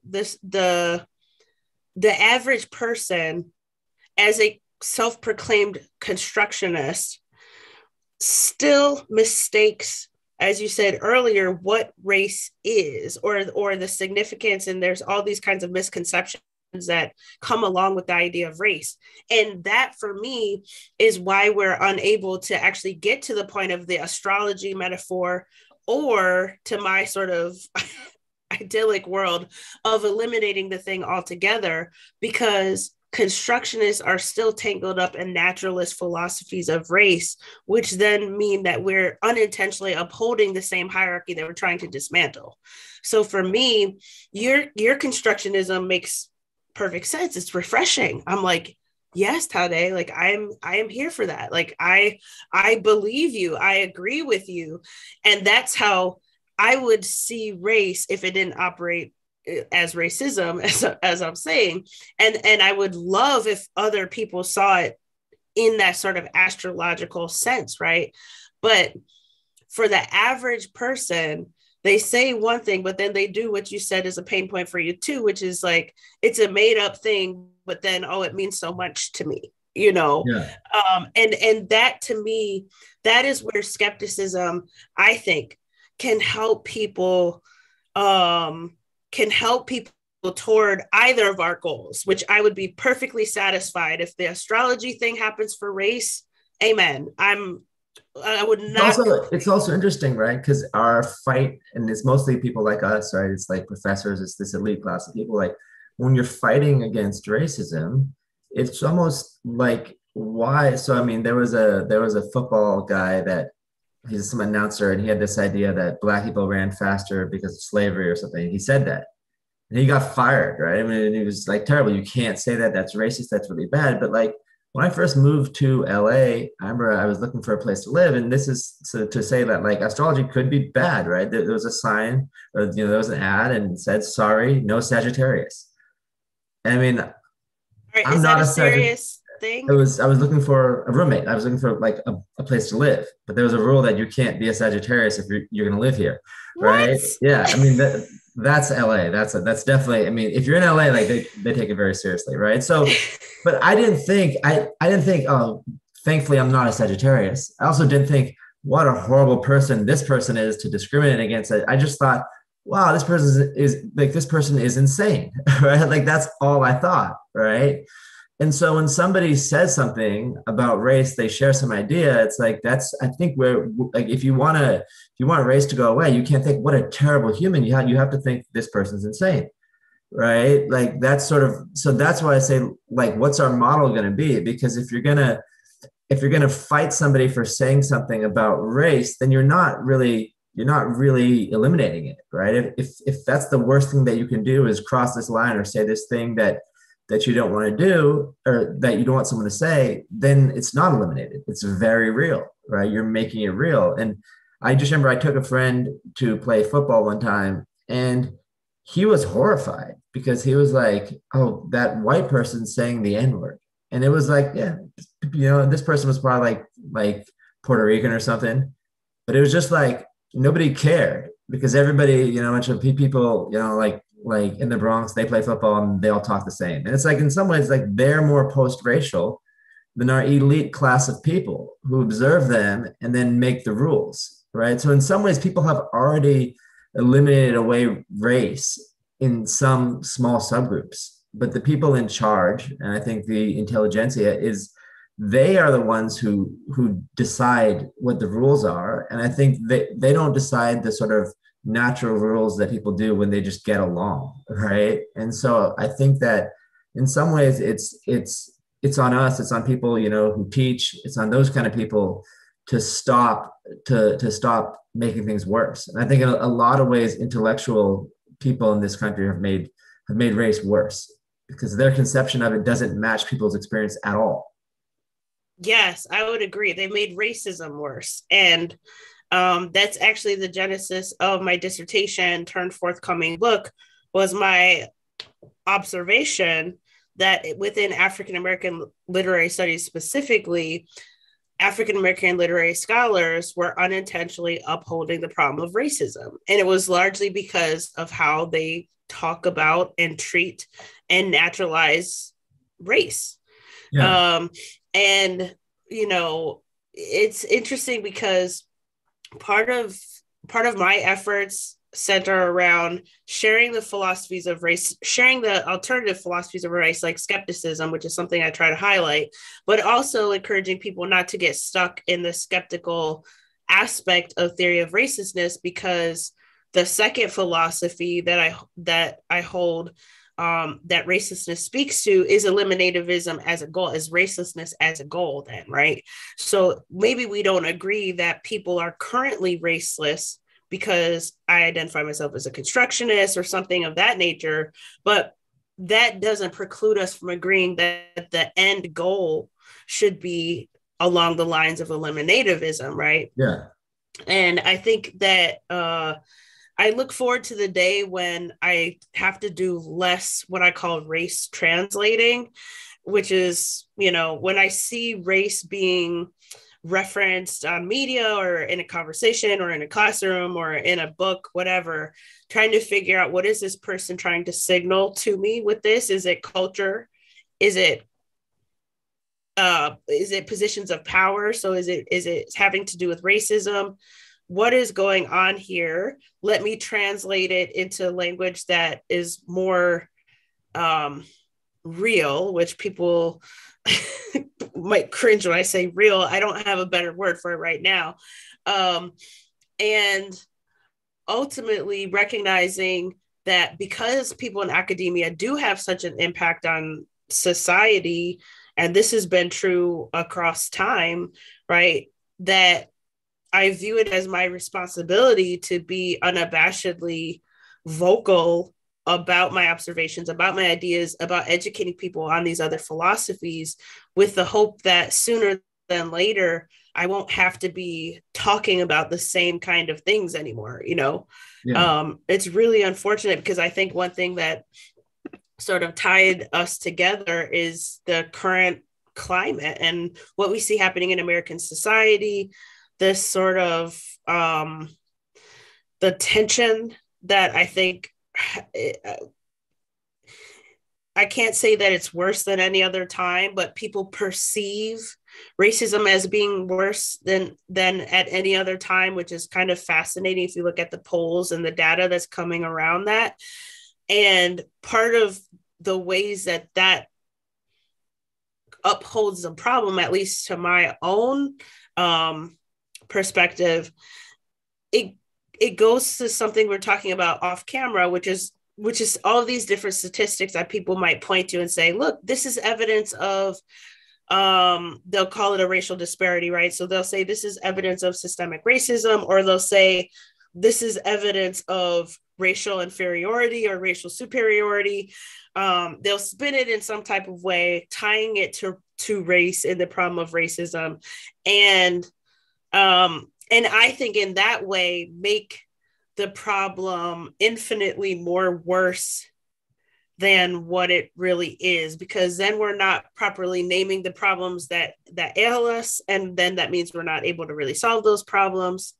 Something that I wanted to circle back and ask you about in our first conversation, you mentioned that people in your field, generally speaking, all seem to concede the fact that race is a non-thing, but then in some ways still insist on doing research around race. Mm-hmm. I would love to hear more about that. And like, why do you think that is, how do you think that impacts your field? And how do you think that impacts does it hinder our ability to sort of crack certain codes? Incredibly destructive. If the scientists, once it gets to science, I mean, I'm a scientist, maybe there's some bias there, but once it bleeds into there, it's like, if we also make the same contradiction, because, you know, I guess I give the social scientists the pass because maybe they don't understand the falseness of race, so they say it because it sounds nice, but they don't really believe it. But if the scientists are making the same mistake, right? If a geneticist is saying like, well, I want to solve this problem, but I need to hear from some more Black geneticists about what they think. If he's doing that, right, then it's like, to me, it just looks like if you're a layperson, then you know that's BS, right? You know that like everything he's saying doesn't make sense. And so, like, I mean, there was a doctor that had this big push, and it was for the vaccine rollout. He was like, because of vaccine hesitancy and because of the Tuskegee experiment, you gotta get Black people, we gotta push the vaccine on them first. And it's like, okay, man, like, just come on. Like, logically, if these people are like very skeptical, and then you're like, hey, you guys first, like that's just a bit. I think when people, I mean, he happened to be white, but I think especially to be honest, especially for white people, when they start talking about race, they just say stupid stuff. And because and I think it's because it's so fraught that it's there's just so many rules about it that they're trying to navigate and say the right thing. I think it just makes us all much stupider, right? Like it just, and so and it's not good for the people who are supposed to be smart, the scientists, to sound stupid. I think it's just not good, right, for society to have that. Like someone's supposed to sound smart, right? And the social scientists can spin it as they sound radical, right? But scientists can't do that, so they just sound silly, right? They just sound, because like regular people can be like, why would you do that? Like why would you have this idea? That doesn't seem like it would work. And it's because I think like the dumbest stuff I hear my colleagues say is when they talk about racial equity, or like, like I'm in Brooklyn, and this is an underserved community, and and yeah, sure, of course, we should do more stuff for people in Brooklyn, maybe people in Flatbush, but like instead people they call it black and brown. It's like, okay, everyone here is like Jamaican. Then I'm black and brown. There's black, but like they're Jamaican. Like maybe just say like, how about the Jamaican people in Flatbush?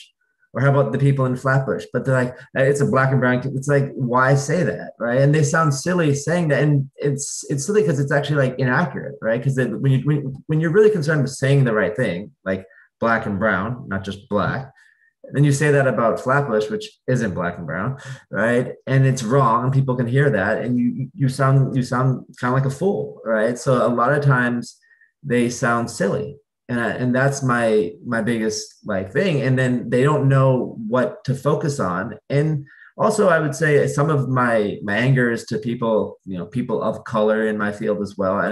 And I think that's just, it's hard to solve that problem, but it's because there's a utility to being a racialized person once you've sort of rose up in the game. And I think that's one of the more sort of unfortunate things. I remember I was talking to somebody about this, and my belief is sort of that Blackness can be an advantage if you're sort of on the bottom or on the top of society.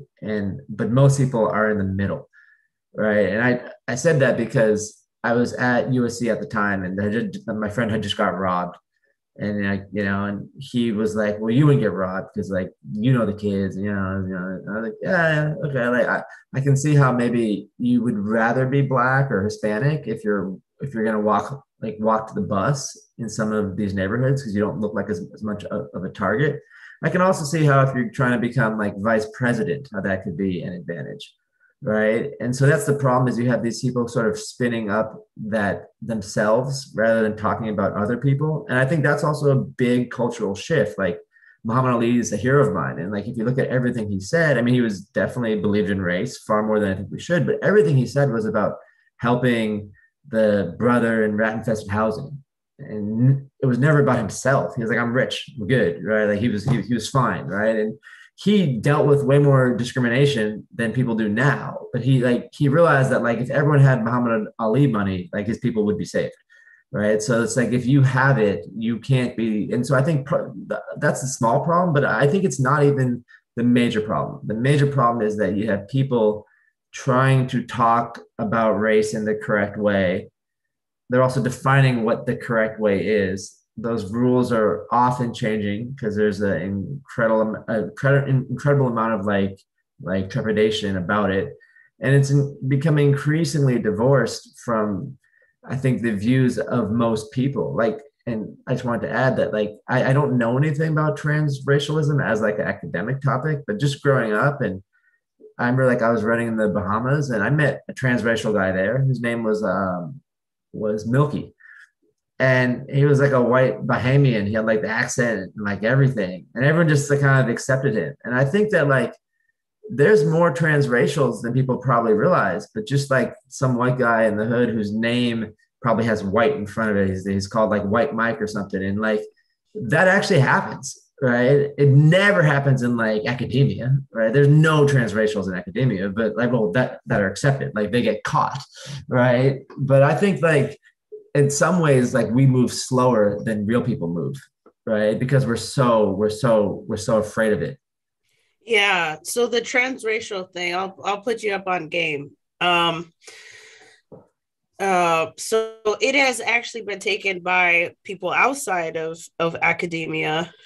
I think in academia, transracial might have meant something along the lines of what you just described, actually. This sort of transcending in a lot of ways of Yeah. how people think about race. But in outside of the ivory towers, it has come to mean something more closely to transgenderism, and in that way there are people who are having surgeries. Like the most Oh, really? infamous Oh, figure I that's can think sad. of is Ollie London. Yeah. Yes, I'll send you the name Oh, later. that's Ollie terrible. London, if you look them up on YouTube, they this is the part that I was like pointing to, the sort of nonsensicalness of race and how people view it.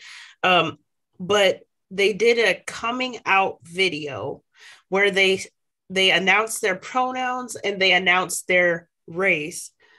And the race was Korean, and they had 18 surgeries up to that point, But plastic wait, surgery what are to your race look. pronouns? Yeah, you don't got race This pronouns. is the confounding thing. It was like Jimian, it was like a Korean name or Korean word, and then pronouns they, them, non binary. But in their Um, pronoun explanation, they were like, my pronouns are they, them, Jimian, Korean. That was and people were like, what is that? How is that? What is that? Who, what, where, and how, why? People yeah. were confounded, just as you are. But they were very serious, and they had 18 plastic surgeries, Tade, to Oh God, look that's so sad. Korean, to Yeah. look Korean, and then they called themselves transracial. And there are other examples that I could point to. Unfortunately, I don't think this happens a lot. I think this is a very small statistical minority of people, but there are people who are promoting this way of viewing race, which I think is so like it's just so nefarious for all of the reasons I'm sure I've made very So clear they're even in saying this that one this is a conversation. good thing because they feel this way, that like they feel That Korean, so they should be they allowed to do this. yeah, that it's essentially, Yeah. I was born in the wrong, race. And I've never felt more beautiful. I've never been happy with myself in terms of how I looked or feeling like I belonged. I want people to take me seriously as a Korean, you name it, like just going down that entire They're yellow looking brick like road. John B, or like I forget that one guy with who was he was with Oh, like I love John B. the guy that was with that girl Paula something, I forget his name, but like all the white boys that like become like R&B singers, they get so much love. So like the last thing that you want to do if you're born in the wrong body is switch, right? Like you should like run with like that like novelty, right? Like it's if you're good at it, be something else. But like it seems like that's a big disadvantage, It's right? Like not you do better not being the one that you're in. Like people traditionally seem to do better at it, right? it's so it's I mean, you're asking me to help you make logic out of what's Yeah. Okay. illogical. But yeah, this is an entire thing. There's this one woman who basically became, famous, or at least very well known, because she had some kind of procedure to, so it couldn't have been a procedure to make increase in melanin in her skin, but it was something that made her skin go from very, very, very, very pale to very, very, very, very dark. And then she had like all But of these that's a other. there's a drug like for melanin darkening. Oh, it is that. Yeah, yeah. Okay. I mean, it's Um, pretty, yeah, yeah. Australia, yeah, they had a clinical trial for it because of all the sunburns, actually. Yeah. yes. Yeah. But to the umpteenth degree, then had all these plastic surgeries, and then had something to probably some type of perm or something to like texturize her hair. But I think she was trying to make it so it's permanent. There's this whole thing trying to turn from white to black, right? And Yeah. there are fictional accounts of this sort of thing happening. Um, and people exploring what would a world look like in which a person could physically change their race.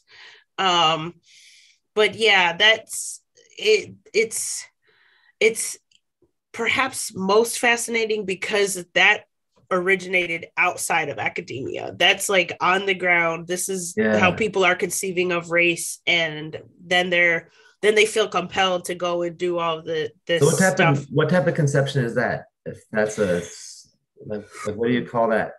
I think that's reflective of a naturalist conception of race, certainly, because they're attaching phenotype to what it is to be racialized a particular way in a really, racist way of viewing. But they were already like, wouldn't they argue that they're just matching who they really are? Well, that would be their argument, but who you really are, the idea of being born in the wrong body then is this. If we look at transgenderism, the idea is then that one's biological sex isn't matching. I'm sorry, that it's that one's biological sex isn't matching one's. I can't even say gender, because that doesn't really work, because whatever the word is, there's like a true sex, and then there's like an outward appearance. Right. They're incongruous, right? So right. So then they take medical means and surgeries and things like that to make their body somehow match how they think they were. This true race, right? This true race for them is neither ancestral nor phenotypic. But it is phenotypic. No, because they're changing they're changing their body to match their true race. So the true race existed, right? Like, so if you were this person, you were Korean because you're Korean. Like, that's who you are. You happen to have the wrong parts, or your face isn't Korean enough. But there's something else to them, right? Oh no, because at least Ali London, he's British. So he wasn't born Korean. No, inside. No, but does he think he was born Korean, or did he decide to become Korean? No, he did. My understanding of him is that he decided to become Korean, or maybe he was like. Then that's extreme naturalist. Then I'm looking in the chat box to see if anyone knows who I'm talking about, so that they can help me out. Okay. All I know about Ali London for certain, so that I don't misspeak, is that he's British. He's a British internet personality and singer, and they are most notable. I'm sorry, I'm misspeaking pronouns. They are most notable for identifying as a transracial Korean for having multiple surgeries to attempt to look like Jimin, who is a member of the K-pop group BTS. So that's where the Jimin thing comes in. So British, I don't know anything else outside of that, but kind of like the Johnny Otis they were talking about. The Wikipedia page says that they were interested in South Korean culture beginning from a young age. Okay. Yeah. And then started exploring the culture and all those things, but then went and had surgery to look the part too, which is such a naturalist. It's like, imagine if race wasn't conceived in the ways that this person conceives of race. What would that participation in the culture look like? It would look probably a lot like Jimmy or Johnny Otis, right? Like it would look, and I think that most people wouldn't bat an eye at that, right? I think they would. Looking at claims of cultural appropriation now, which is extremely problematic. But certainly I think that more people than not would recognize the sort of egregiousness of, I'm going to go have 18 surgeries to try to look like that, So it's I feel like we're deep in the trenches of the problem of racism, and academia certainly influences what happens in the public sphere, certainly. But I do think it is multi-directional, because of course we know that academia, we don't operate in a vacuum, right? We come from the same communities that we participate in, that we tend to study, and all of that. Well, some of us do. Some of us do. Yeah. And I think that's part of the hindrance, because when you're in a thing, it can be that much more challenging to see the thing more clearly, if that makes sense. Oh, no, but I feel I feel heartened, knowing yourself, knowing other folks Yeah, like no, it's you and good. I. It's good. Yeah, it's like there's not there's a few of us, sneaking around hiding, and it's like yeah, because it's like people are. I'm like, no, I really don't believe in that. They're like, what? And especially like as a sprinter, people are always like, what? You don't live in the middle? And it's like, no, yeah, but it's like being a heretic almost, right? It It's is. crazy. Ye- Yeah, Yeah, it is. So John McWhorter, are you familiar with him? yeah. He's the guy at the New York Times. Exactly. Yeah, yeah. Yeah. And he just had his Oh, most actually, yeah, recent yeah. book. He's at Columbia. Yeah, I know. I know somebody who did a who worked with him, a linguist, a guy named Francesco. Yes, Yeah. exactly. Yes. So his most recent book is something titled something like woke religion or something like that. And he looks at what's dubbed wokeness or being woke as as a form of religion. And so when you say we're kind of like heretical in a sense, um yeah, I agree because the I agree on the one hand because my consistent observations of how things operate tell me that is right, but I'm also pleasantly surprised and heartened by how my ideas have been almost surprisingly well received too by the vast majority of people. I do have people who get hung up on the skeptical part, as I was saying earlier, but one needn't be a skeptic to be an eliminativist. One can be a constructionist to be an eliminativist. My mentor at Howard University is. Shout out to Dr. Carter, who I think is watching. um, and so one Wait, you needn't don't have to agree. be a skeptic to be an eliminativist. Exactly. Why So not? so so Dr. Carter, okay. So And why would rewinding. you eliminate something that you might believe in? So six philosophies of race, three that speak to what a person thinks race is, three that speaks to what a person thinks should be done with race. Each of us holds two philosophies, even without having a name for it. So we've spoken about naturalism and constructionism and skepticism. And then the three categories regarding what a person thinks should be done with race are eliminativism, conservationism, or reconstructionism. Now, Mm. conservationism, that's what it sounds like, right? Like one thinks that we should keep race. Probably you're going to be a naturalist. You're going to believe that race is biological. What else can you do with nature except keep it, right? Yeah. In American society, I think we're taught, programmed is a word I like to use.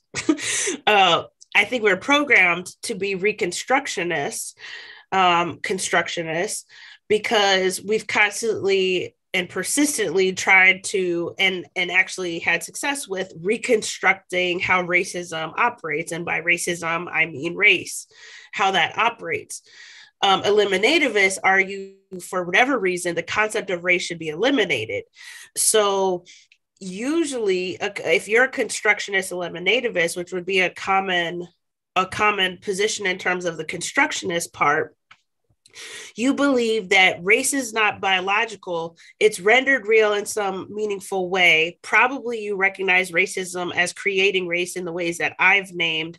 And for that reason, you're going to say, okay, I concede that it's like, it's like believing in Geminis or Yeah. whatever. But because it's doing this thing, it's because it's enacting some form of violence onto populations, it should be eliminated. And so Dr. Carter will say something to the effect of, you can operate from within the construction while seeking its destruction. I see. And Yeah.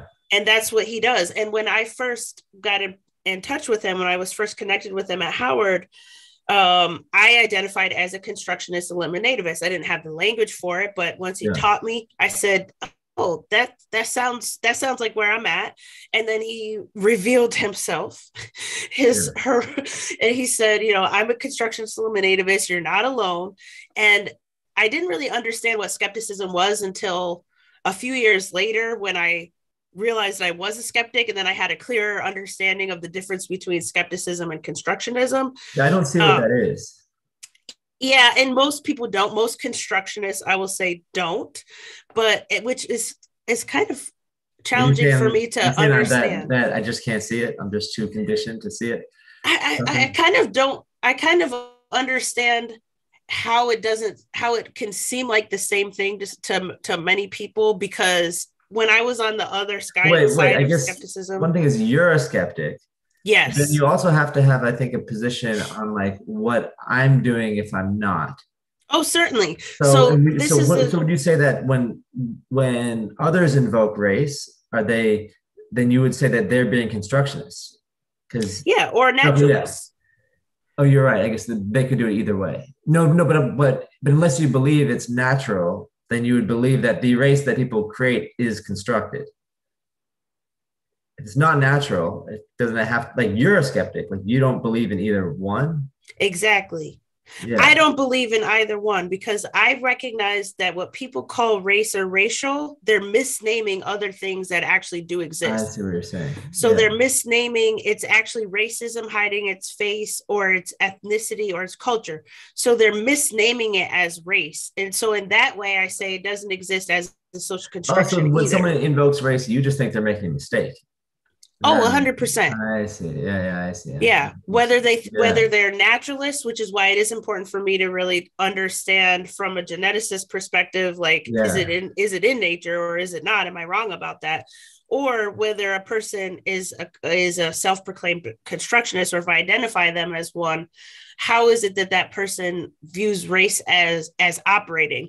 And ultimately, what I've come to recognize is being a skeptic doesn't preclude me. In fact, it actually makes me more clear eyed and astute about the problem of racism, which I spell with the word race in it, because I'm able to, from outside of the box of racism, I'm able to identify more clearly what's happening, and how people view race and how it manifests itself in society according to people's minds and imaginations.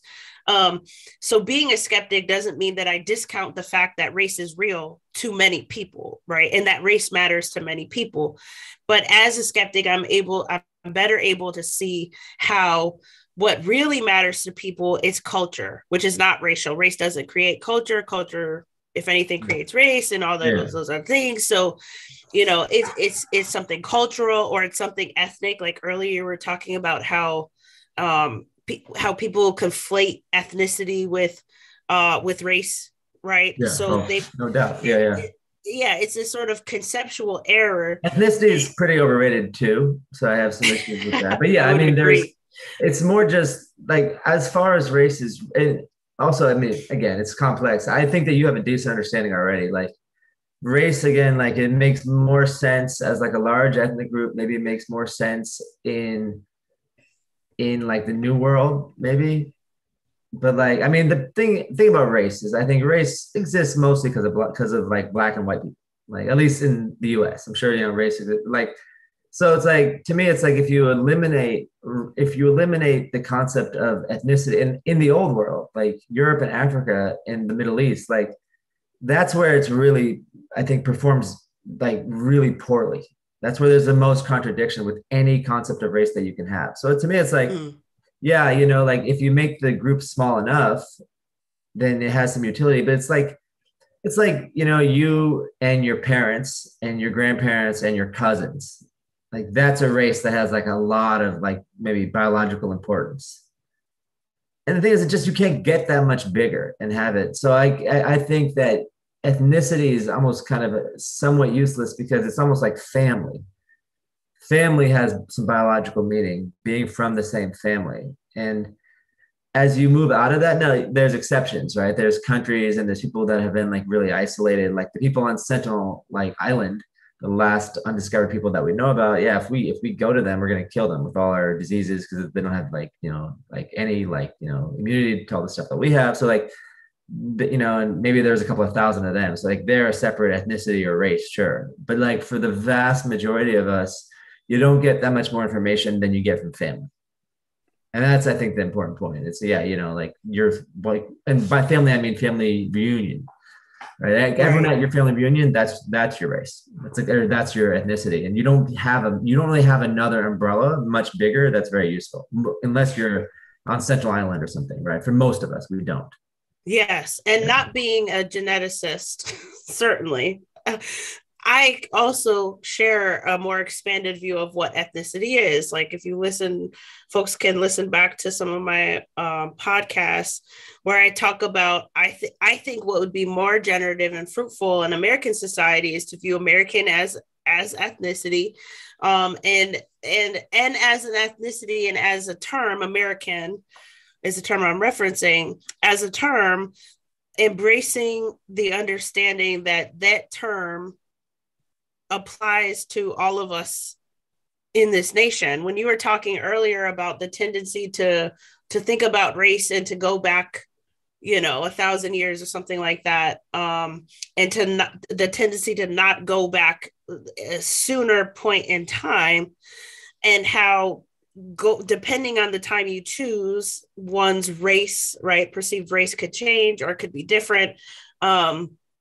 That resonated with that aspect of what you were saying earlier, resonated with me because it made me think about how I view American, how I view ethnicity, how I view culture and cultural formation, and how I think it would be more generative for more people to embrace American as including all of us, which I take to also mean I take that to also mean that it's not understood as we're all the same, right? There, I'm not saying American is like we should aspire to assimilate or go for some kind of hegemonic thing or anything like that. I'm really pointing to the fact that because racialist ideology has operated as it has in this country, the word American was initially crafted and really referencing racialized white men primarily, right? Over time, that has changed.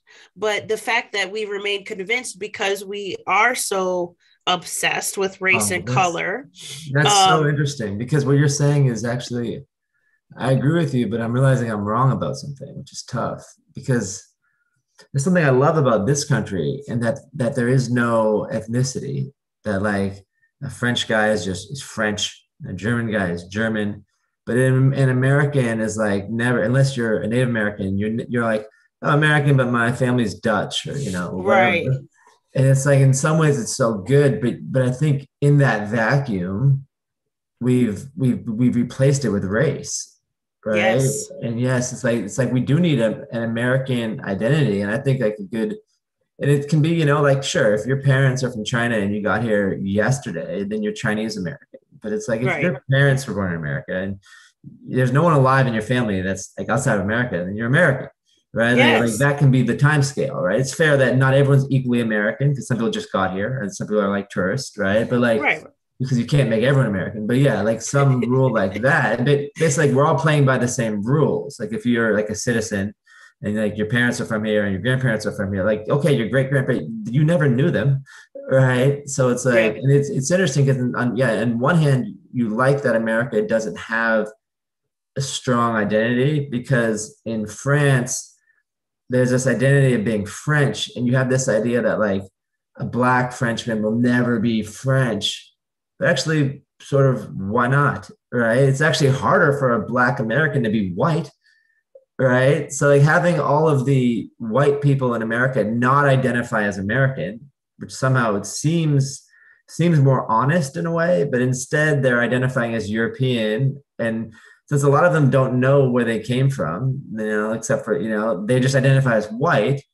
And so now the majority of people are identifying as something that like a subset of the immigrants can never have. Right. Which is, yeah, the French are notoriously racist, but they don't have to be. They could let other people be French, right? Because they're not even French themselves. Right. So it's like, so what you're saying is almost like it's not race what you're talking about, but like nationality okay. So you believe in reconstructing ethnicity. I do because I see. That makes more I sense. Yeah, I I see. think So you I need think it something, but it should be race. yeah, because Yeah. when I think of American, like when I think of the idea of it and how its different iterations have been across time, there is a way in which it's understood that American, the default attachment or presumption to that is whiteness. Yeah. And there's a way in which historically that was accurate based Yeah. on the climate of the country, right? And like who had political power and then who really didn't. But now in 2021, I think that the tides have shifted, and the fact that too many people still don't see that word as sufficiently describing them or their family stories, I think is part of the quagmire of racialist ideology that racialist ideology creates and keeps us divided from ourselves and other people. Because Yeah. as you've said, many of us, so I'm ADOS, I'm an American descendant of enslaved people, and my family, I look at them as American. I look at them That's as beautiful. American because No. they were here, they helped build America, they helped shape America, and all the way along all of the different journeys of emancipation and reconstruction and Jim Crow and civil rights movement, all of the time periods my family was existing and thriving and being American and participating in American culture, because we know that when people came over to this land, they did disconnect from their countries of origin. Culturally they Yeah. disconnected, and also politically they Yeah, you're disconnected. right. Wow. It's And so then yeah. they And there's this created weird America. conflation where, like, because if you're black, you're not as American. So they almost will group in immigrants with black people. But black people have been here longer than 90% of all the white Americans. So it's weird to, like, because you don't have an American identity.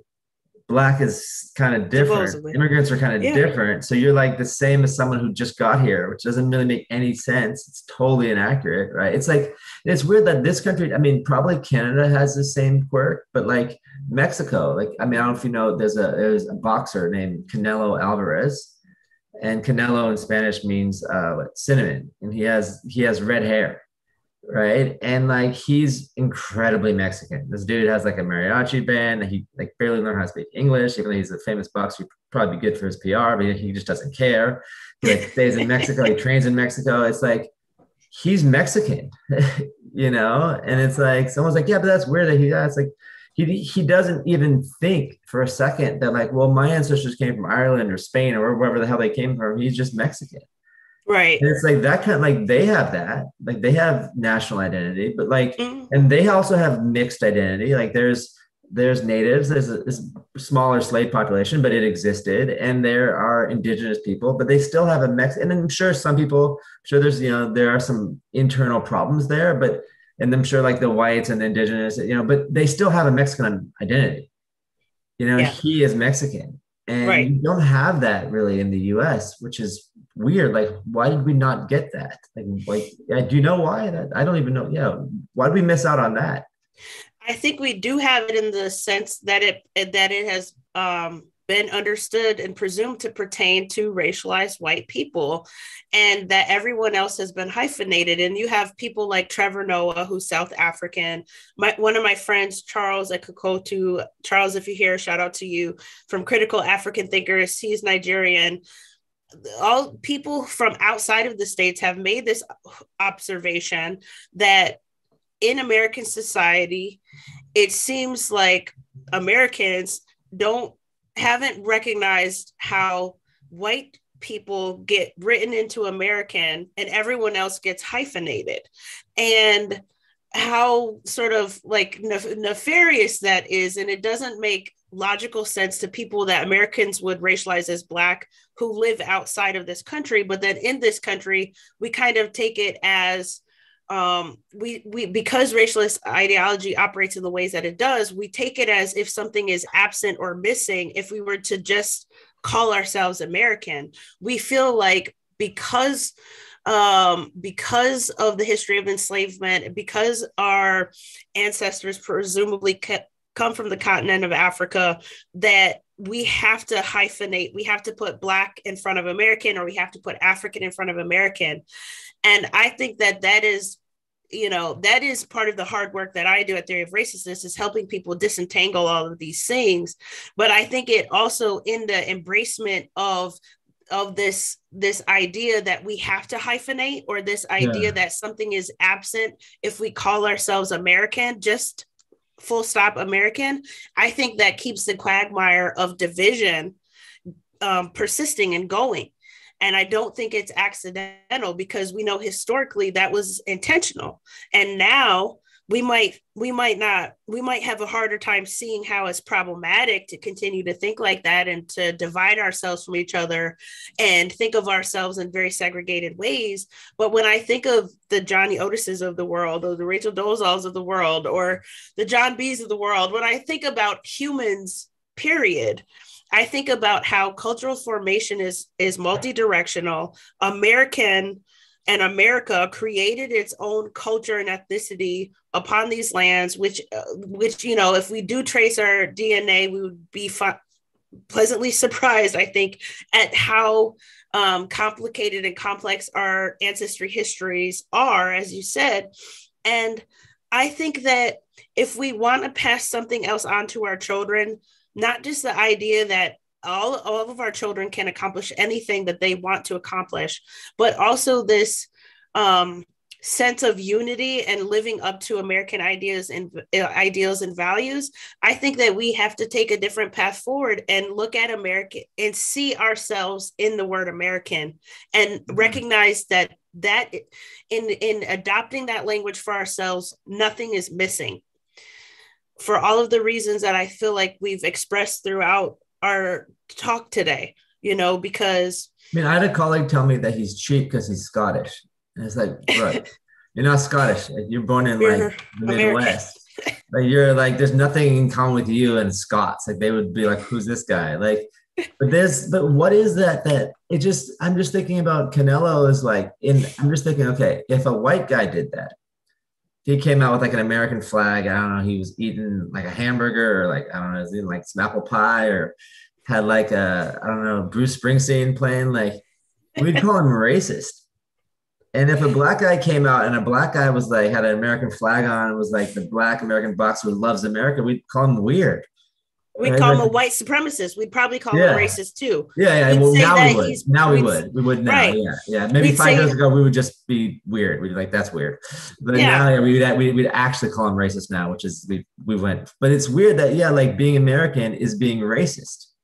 Yeah, and that's to me my evidence for saying how the idea of American, what that is, has been conflated with whiteness, because what's also conflated with whiteness is being racist. So long as we keep conflating all of those things, then the tensions that you and I are interested in, yeah, I never thought of it like that, honestly. That's good. I'm glad I could, No, yeah, that helps teach you anything. Yeah, no, Well, because people think differently, and I never thought about American identity and what it really is. Because you're right, we would call it. You're not really allowed to be it. Yeah. Yeah. Yes. And even today, like, I think, do you think that we're off track? Because I feel like I was talking to my friend, he's West African, like and he was talking about how when he first got to America, he would hear things like, well, in America, every man has a right to his opinion. Like, there would just be like, and I even feel like growing up, like if you grew up somewhere, it's almost like it's really nice, because it's also like, if you're from a place where people fight a lot, it's like a good dodge, right? Because someone can say something about you, and you can be like, yeah, well, it's America, people are free to say what they want. And now I feel like I don't hear that as much. And I don't hear like, well, it's America, so you got to let people do what they want. Like, it's almost like maybe at some time we were leaning towards some positive conception of America, but now it seems more and more like, and maybe it's also an effect of Trump, right? Because he played into those tropes so much, that being American, and then the opposition to Trump really is to say America is racist. Yes. Yeah. Yes. It's and the rhetoric that people often use is like, racism is in the DNA of America. So we can see again how whiteness is conflated with being racist, which is conflated with being American, which then leads to this sort of cognitive dissonance when it comes to people embracing the idea of American as speaking to them and including them. I think we're definitely off track, and one of the primary reasons is the nefarious ways in which racialist ideology continues to persist. And while we made tremendous strides over the centuries and over the decades and over the recent years, I think that based on public discourse, current public discourse, I think that we have gone backwards in a lot of ways, in ways that will be hard to undo or rewind if we don't get a grip on this sooner than later. And part of that is the influence of some part of academia, right? Because you have these people like Ibram X. Kendi or Robin DiAngelo talking about how, whiteness is this violent thing, white supremacy, white privilege, racism, America's racist. They're taking the Kyle Rittenhouse trial and the results of that and saying this is proof that America's racist. There's no justice system. I mean, everything now is being labeled as racist because we have reverted in some ways to seeing race everywhere, which then it inspires more people than not to see racism everywhere, which is part of my evidence that it's the same thing. Doesn't it seem almost like a conspiracy to you a little bit? Because I'll admit, I didn't follow the Kyle Rittenhouse trial that well or any of the trials, but it seemed like to me that while that one was going on, there was another trial going on that seemed, and I didn't look super close, seemed like better evidence of racialized murder. Yeah. Yes. But they didn't talk about that one because it's almost like, why, if you want to point towards look, if you want to hate on America, that seems like a good point, right? I don't think you have to always be so patriotic or, I think it's okay to say something bad about your country, be self-critical, right? So it's that seemed like I don't know the whole story, so I can't be sure, but from what I saw, that seemed bad. It seemed like that's the one you would talk about, but it's almost like, no, let's bring up the one that's contentious. Let's talk about how this one's racist, even though the racial aspects are just not there. It's almost but the other people, it's but because people on the right, the racists, support him, let's argue about this one. But for the Ahmaud Arbery, I don't have a ton of friends who are really conservative, but I think a lot of conservative people are that was murder, that was bad. So it's we can't look at this as a sign. We have to look at the one that there's people on the other side to fight with. So you're not really looking at the Kyle Rittenhouse trial or the Ahmaud Arbery trial. They're meaningless, right? They're characters. You're looking at what are they saying on Fox News, and if the guys on Fox News are ooh, Ahmaud Arbery, that was murder and it was racist, that was bad. Well, okay, that's not interesting, right? So you're not the actual trial isn't evidence. It's what people are. It's maybe it's because of the pandemic. It's insane. It's the trial should be the story, but the story is what do they think about the trial? It's what do my enemies think about it? Let me oppose my enemies. Your enemies aren't the guys that murdered this guy. Those aren't actually your enemies. Your enemies are the people talking about the guys that murdered this guy. It's so insane, right? Yes, and yes, in my humble opinion, yes. For a lot of reasons, right? The Kyle Rittenhouse case gets cast as proof of racism for a few reasons, including the fact that this happens at a BLM protest, that the people that were shot were, I guess, with the protesters while Kyle was there to be against the protesters, all of this other stuff. And so now the judge had some missteps, prosecutor had some missteps, everyone said some messed up stuff or potentially messed up stuff throughout the trial. And so now because Kyle gets, he's found not guilty, it's evidence of racism. Did the problem happen? Did he get found not guilty? Is it over? He did. Yes. Yeah, yes. Okay. It was a few hours ago. So it's relatively new news. Yeah. Okay. Yeah. He was found not guilty. And so now some people are saying, okay, well, now let's pay attention to the Ahmaud Arbery case. Right. But the problem that I see that that inflames all of this stuff is number one, this idea, the conflation of conservatism with being racist. Okay. Because then that's also the conflation is that to be conservative is to be white, because by most people's definitions, people who aren't racialized as white can't be racist. So there's all kinds of intellectual leaps that one has to make. And then also the fact that that people being people will often cherry pick what they focus on and what they take as evidence. And so I think earlier you brought this up. It was like the confirmation bias is real, right? Like people, because we're taught to see race everywhere, we see racism everywhere, which, surprise, surprise, is further evidence of what I say when I say racism is race. It's the same thing. But because we don't acknowledge that reality, we think that racism is everywhere. It's omnipresent. And so everywhere we look, we're going to kind of, I think it's a subconscious thing, truth be told, pick and choose what we take as evidence of what we already believe, which is that America is racist, and that racism is everywhere. It's inescapable. And I mean, you're there right. are just, Like, I just thought, like, I don't know that the Ahmaud Arbery case, and I don't know it too well, but I have no idea that it's racist.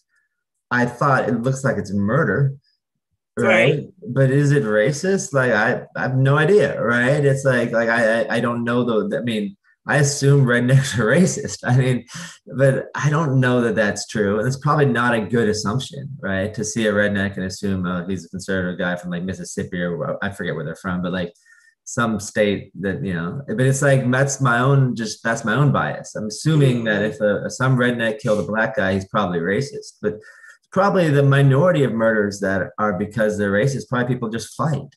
Right. And it's like, but yeah, it's like, I just see that and that one's harder not to see for me. Right. right, Whereas like the Kyle Rittenhouse one, it was hard to see as racist. But right. they found a way to do it. People still did. But I admit that, yeah, it's hard to not see as racist. It's hard to just see as murder. Right. And not do that. I mean, that's why, yeah, that case is not as famous, but it's still somewhat famous because it has the race element. Right. Right. I mean, Yeah. it's just like it's similar to the aftermath of George Floyd, right? Yeah. Where you have forgive me, I know George Floyd's name. I do not know the name of the racialized white person where it was very like scarily similar, knee on the neck, Oh, Tony died. Timpa. Yeah, yeah. I saw something about him. Yeah, that was terrible. Right. Yeah, yeah, That doesn't get it. That doesn't fit the narrative of yeah, racism in America. And so that doesn't get that much radio play or attention. And this is the quagmire that racialist ideology and just number one, upholding it, but then also not properly naming and identifying what the problem is, which is racism creates race. Then we see racism everywhere. And if we see racism everywhere, then it is everywhere. To your point about, what people think is a reality then becomes or is the person's reality, even if it's not a reality to me from my perspective, right? yeah, And if that's the case, then, and if this is something that we are imparting onto children, or if it's just something that we accept as truths for ourselves, it does prevent too many people from seeing themselves in the word American, right? Which I yeah, think has its downfalls because the idea of nation is obviously a human construction, right? So it's a figment of our imaginations, but there are benefits to having a sort of nationalist pride and identity, which, like you said, does not preclude a person from criticizing the nation, rightfully so, because there's no nation on earth that is perfect. But there is something to be said about having those positive feelings and the sort of negative impact of not just being taught or not just believing that the ceiling is lower for you based on fill in the blank reason that are out of your control, right? But also the sort of nefarious effect of believing that your nation is against you in these like yeah. inescapable It's so ways. terrible. It's so bad. Yeah, This is not a good and healthy thing that we should be wanting for people or encouraging. It's primarily because if we look at evidence in as unbiased a way as we can, we would come to find that some of our beliefs are misconceptions that sound true. These things sound true, but upon further examination and analysis, we find that they're not true. yeah, And it's actually better that we that it's not true. That's actually the ideal. It's good, but it can be hard to accept the sort of untruth of anything, right? I mean, I Because go so far as even if it was a little bit true, it's still probably better for you to not think it's true. or Right. or Right. at So like least if something's if a tiny bit against you, it might be better to just go through your life not even thinking that. And we're going the other way and saying like you better not ever miss something, like don't ever misinterpret something as not being racist. Like don't right, ever underestimate the challenge. It's like, well, no, right, actually, sure, ideally get it right, but you should probably err on the side of not realizing, right? Like err on the side of not realizing that the odds are so stacked against you because it's hard to make it. And that's what I try and say for sport. Like in sport, if you look at some of I'm a big fan of this guy named Jonathan Edwards. He's the greatest triple jumper of all time. He's white and he's British, and like no one's ever come close to him. Like he's so far ahead of everyone else. He's actually a really fascinating person. He was like a chemist and a physicist, and he became a track athlete. He didn't succeed until he was older. And then he was super religious, so he wouldn't jump on Sundays. And then like maybe 10 years ago, he was doing a Christian show. I think he even got divorced. And he came out one day and he was no longer a believer. He's just like, it was, I shouldn't laugh at him but it was so scientific. He was like, I just think the odds of the Christian story being true are unlikely. I just don't believe in it anymore. And it's like, well, I mean, how did you just realize this now? But hey, like he decided he can be religious. And so now he talks about that. And he talks about it. And one of the big things he says is like, yeah, I'm not religious, but there's no way in hell I could have been the greatest of all time had I not been. Right. Like it's such an insane thing to believe that, no, you're the best out of like billions of people, like you're going to be the best. So it's like, that's probably not true for most people. And it probably isn't even almost true for the one it happened to, but like you don't get that without that belief. And in sports, you see this all the time. Like people who are the best are it's almost unhealthy in some ways. They're like a little bit insane, right? We're talking like the greatest athletes in the world, right? But I don't think everyone needs to be like that. But it is true that like you have to have some amount of self-belief, some amount of idea that like you're gonna make it. And I see it in Black historical culture in the US. Maybe there was like a religious revival culture where you thought like you're chosen or like you're special, so you'll be free and you'll make it. There are some elements of that, but the current narrative I see is definitely that it's going to be harder for you and you're probably going to fail. And that seems really bad. And then for white people, it seems like if you don't make it, you should feel bad because you misused all your advantages, right? So it just doesn't seem like a very inspiring narrative for anybody, right? So like it's almost like trying to, I guess it's like trying to come up with a healthier, more honest way to view race fails as well. It just fails in a different way. But it's just like trying to positively racialize doesn't work. And that's maybe why this happened. Because some well-meaning people have decided that like, oh, let's do this right. We did it wrong before. And they're doing it, but you can only do it wrong. Like you can only do race wrong. Right? There isn't a good way to do it. I mean, because it's too big of an idea to imagine that like everybody, like that you're in a group of 40 million people and these other 200 million people all think this.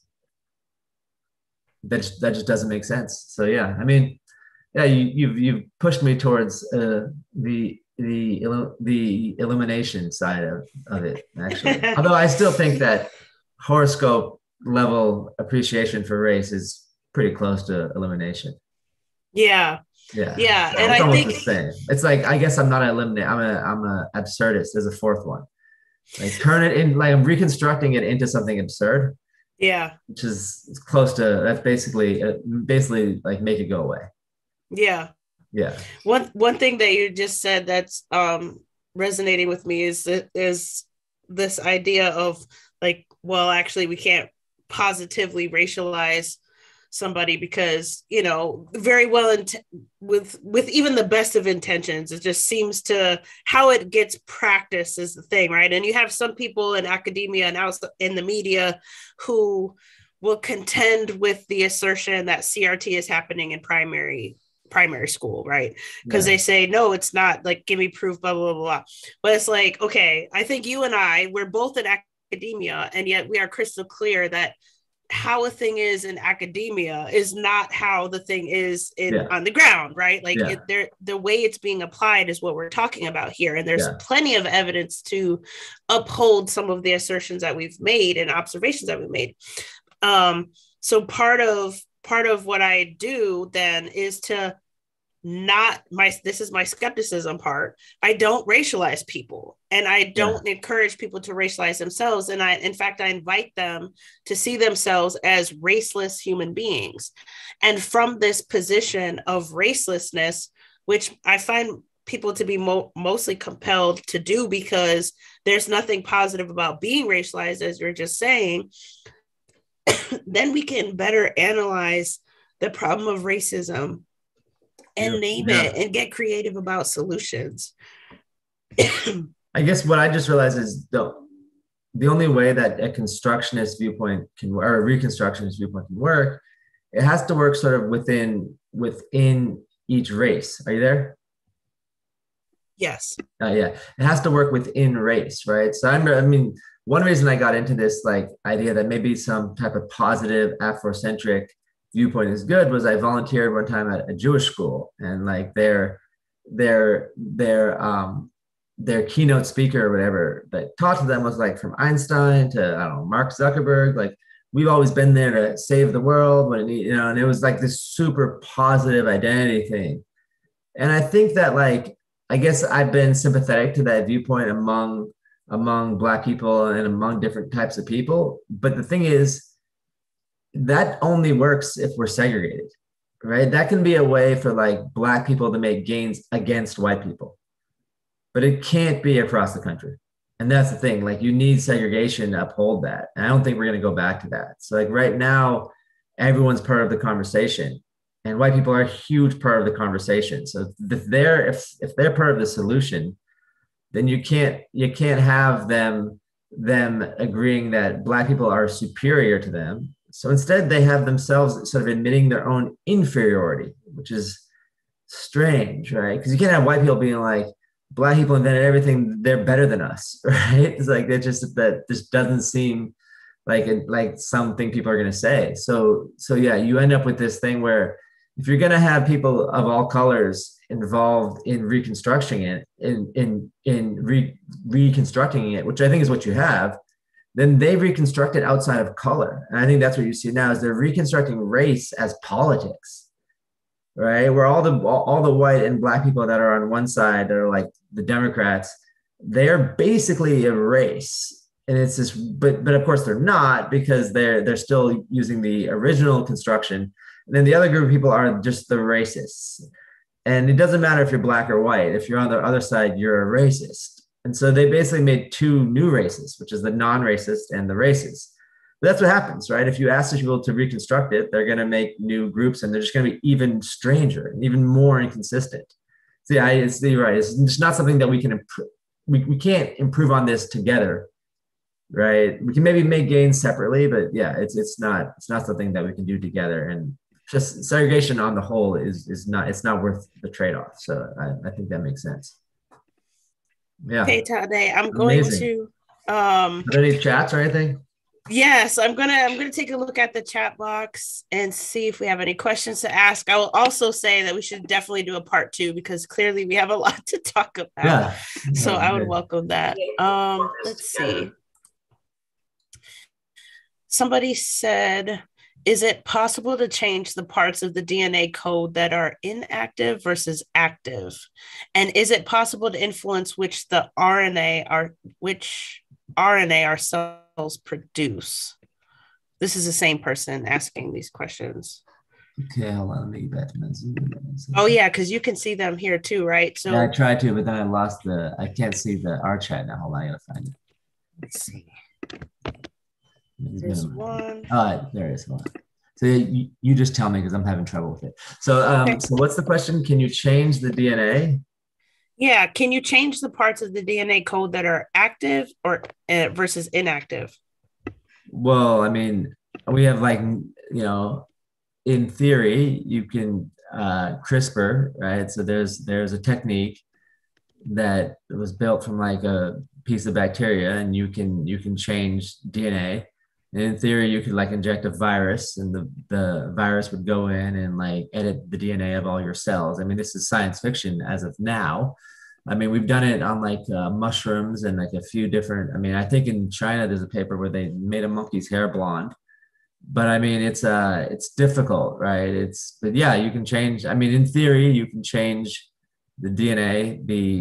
You can change. I think by active he means like the coding region.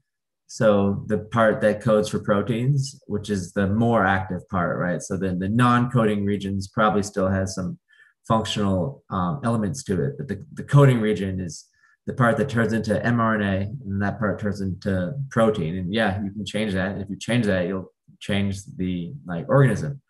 But as far as I know, I don't think people are doing that in humans, with the exception of there's a therapy given to people that are having a kid where they can, it's not only changing the DNA, but they can insert a mitochondria from a donor in if there's a mitochondrial disease for the fetus.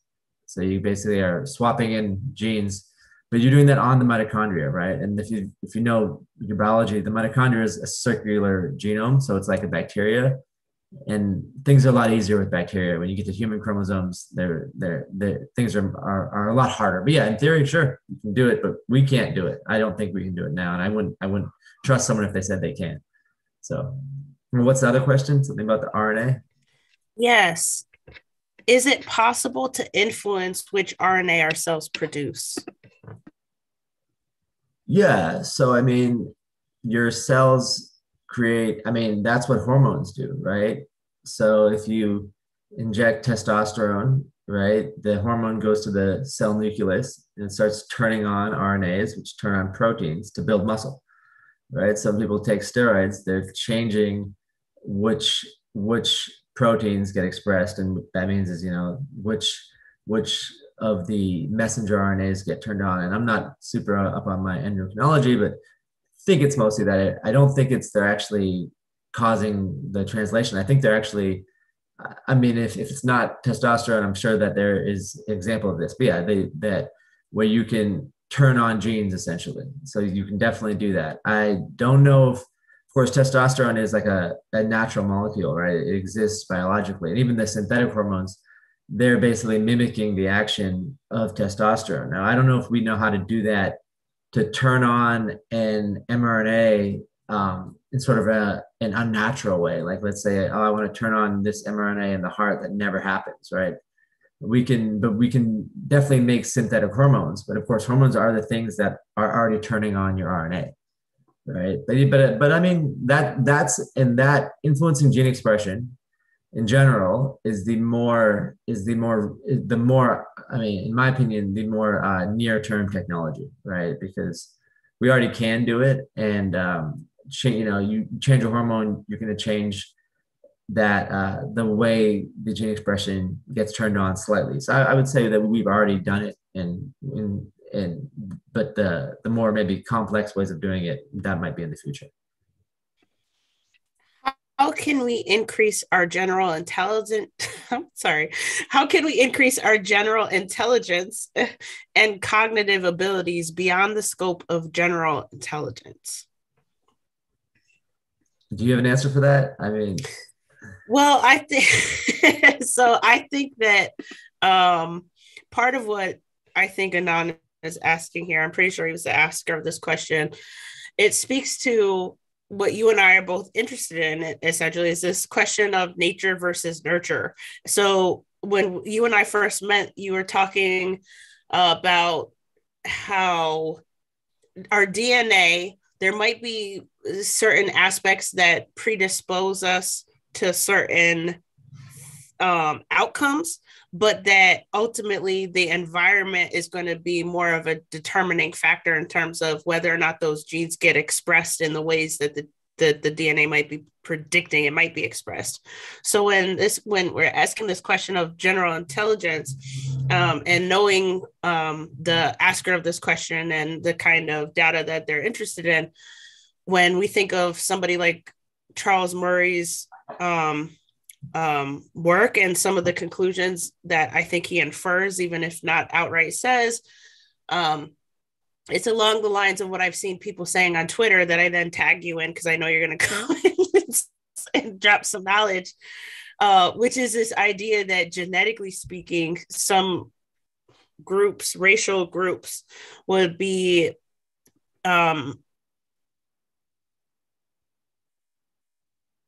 better at STEM, right, or inferior in certain ways. We're talking IQ and things like that.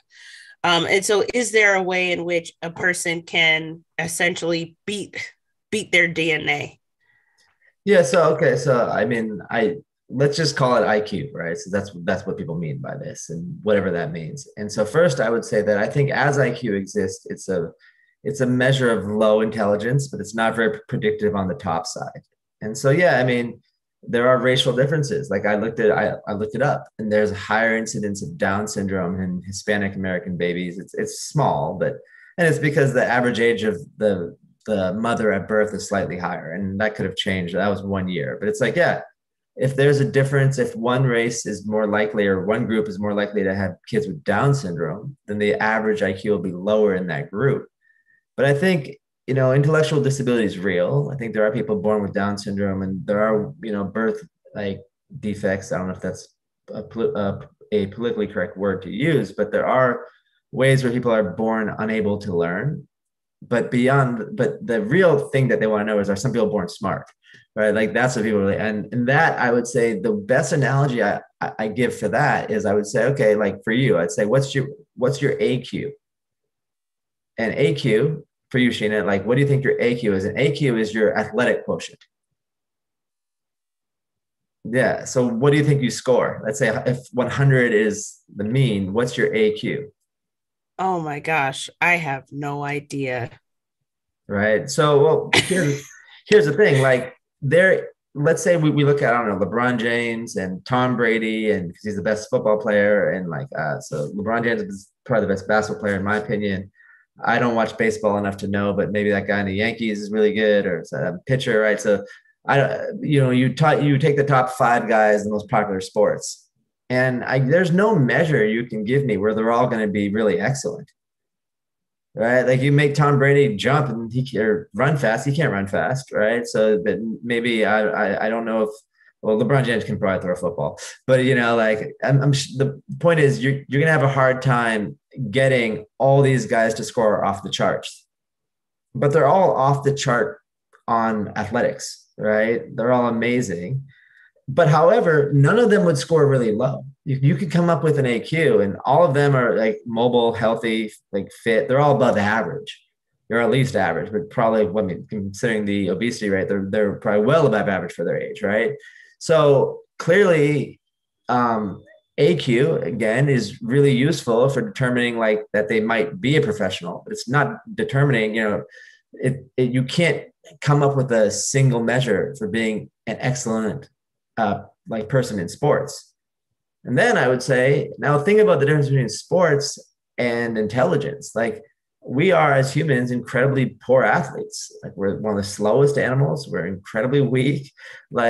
But we're really intelligent, and our intelligence is far more complex than our ability to do sports. So why would you imagine that you can't even make an AQ measurement that predicts sports ability, but you can predict one, but you can have one for intelligence? Like that just seems so nonsensical.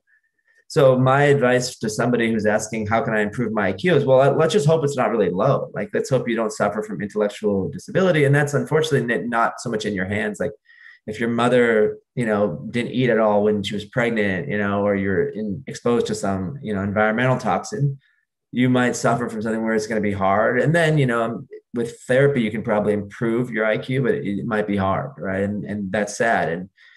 Given that you're not there, given that you're, above the bottom 10 percentile or something, I would look at it the same as your IQ or as your AQ. I would say, well, I'm glad that my AQ makes me sufficient to play sports.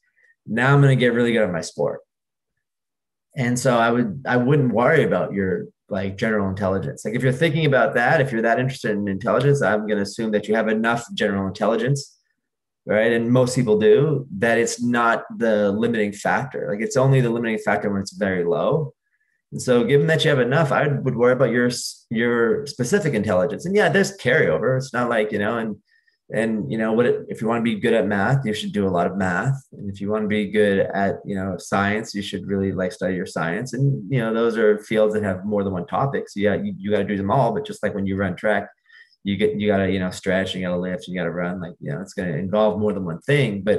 And I think the proof of that is like I know brilliant scientists who are fools on some subjects, right? So like, I think general intelligence has utility only on the bottom end of the range. And there it's telling you some type of disability. But I don't think you can, and I don't think you should. You should just say, hey, what do I want to be good at? And you'll find you have some better abilities. Like my sister's great at like learning tons of languages. And unfortunately, I'm not. And I was always better at math. And I wish I was really good at languages. So I have to work harder, a little harder, like we're all different. But like, I'm sure if I really had spent as much time as she has, I'd be a lot better, even if I might not be as good as her. But like, yeah, just focus on your specific intelligence, and it'll like focus on the thing that you like the most, learn as much about that as you can. And that will bleed over, and you'll have other like types of intelligence that are increased, but there is no general intelligence that really matters, provided that it's not really low. Yeah. In the same question, the person asked about, could CRISPR help? Yeah, so CRISPR is what I talked about, gene editing. Again, sure, it's really science fiction now, because again, we don't know, we know even less about intelligence than we know about sports when it comes to genetics. And people sometimes we know the brain is such a black box. Like if there is, again, I don't think it can maybe help with your intelligence, but like, it's just such a mystery. I almost don't want to say anything, but it's possible that like I don't even think it would be gene editing though, but it's possible that like we could do something like increase your verbal memory or increase your ability to memorize numbers, which would then maybe speed up your ability to learn. But I mean, we don't know really. Like there's weird case studies. There's guys who have fallen and hit their head and then gain incredible memory after that. There's people with like almost perfect autobiographical memory. So certainly, like if we knew what trigger that was, I don't know that's necessarily a genetic trigger. Obviously, in these cases, probably not. But yeah, there's probably, I mean, if it's happened and we see a pattern, then there's probably a way to do that, but we don't know. So yeah, I don't think you need the gene editing even to do that. You could probably do that without it.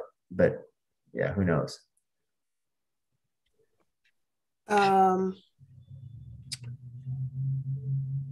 How long do you think before artificial intelligence unlocks a deeper understanding of allele combinations?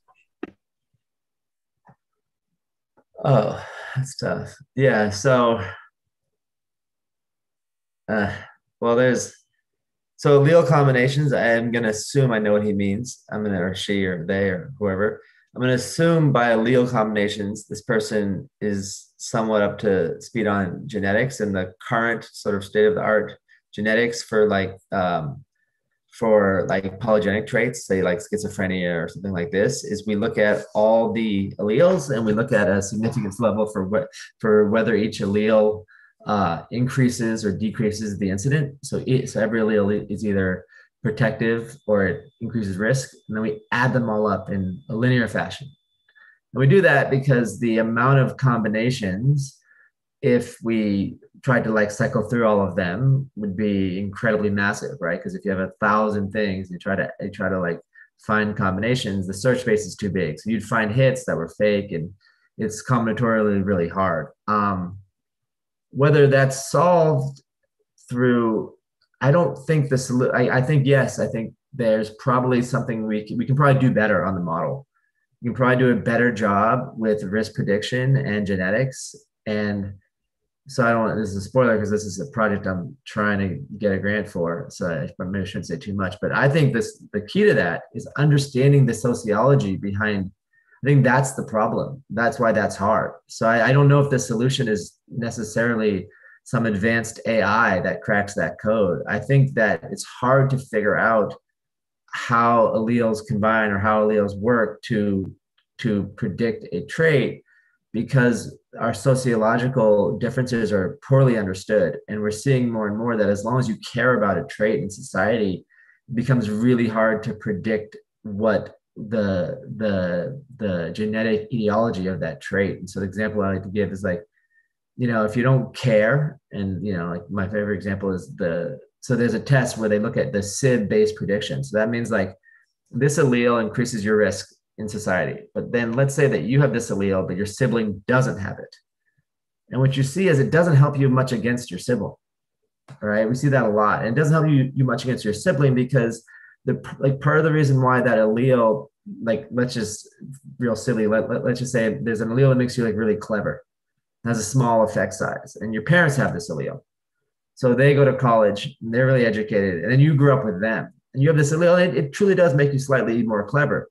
But your parents also had enough of these alleles that they went to college. So now there's this huge bonus fact because you grew up in an environment with parents that went to college.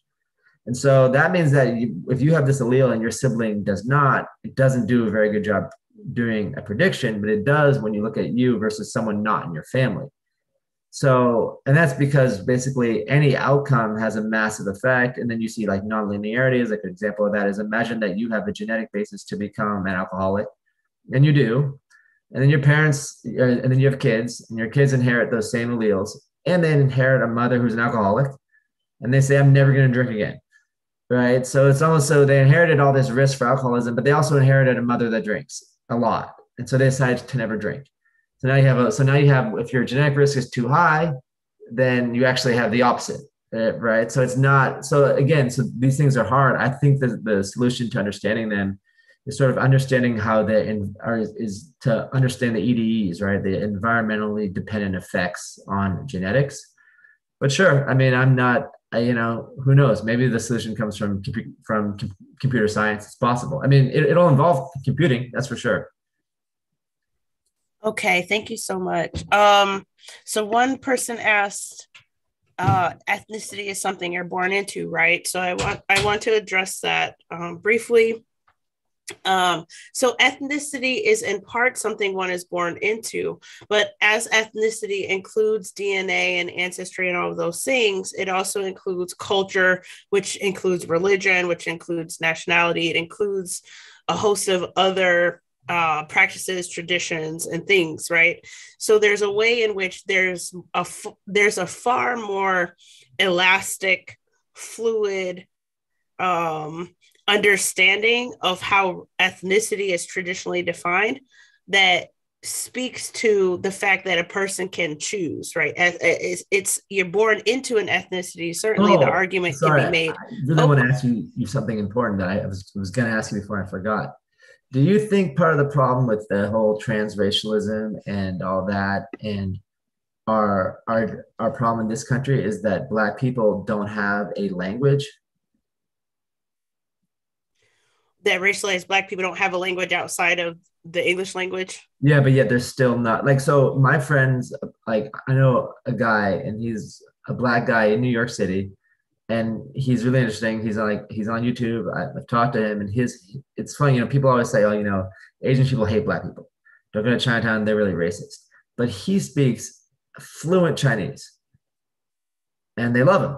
And he's like, oh, he's like, you have to show them, right? Like there's a challenge. And I think in a lot of cultures, it's like, no matter what you are, like learning a language is hard. So and that's what's funny about the Korean transracial person. Does the guy speak Korean? Because he does, but a lot of Koreans, I've seen a lot of response videos saying that sometimes when sometimes he's pretending to speak Korean, he'll say Korean sounding words, but it'll be like really nonsensical to people who are Korean or speak Korean fluently. So he gets lambasted a lot because he's really presenting himself as Korean in all of these ways, including linguistically, but then he's not even doing that right, apparently. It sounds like he's presenting himself as Korean to people who aren't Korean, right? It's getting more effective mostly on not Koreans. Right, because he's not tricking people who are Korean. I think I was really interested in his perspective because he was like, learning Chinese is so hard. that you do that and you're in. Like that's the challenge, right? And so is it like if you have an ethnic identity and like is it that like there's not a good enough way to like charge somebody up and see like, okay, are you real? And like if you have language, then you have that.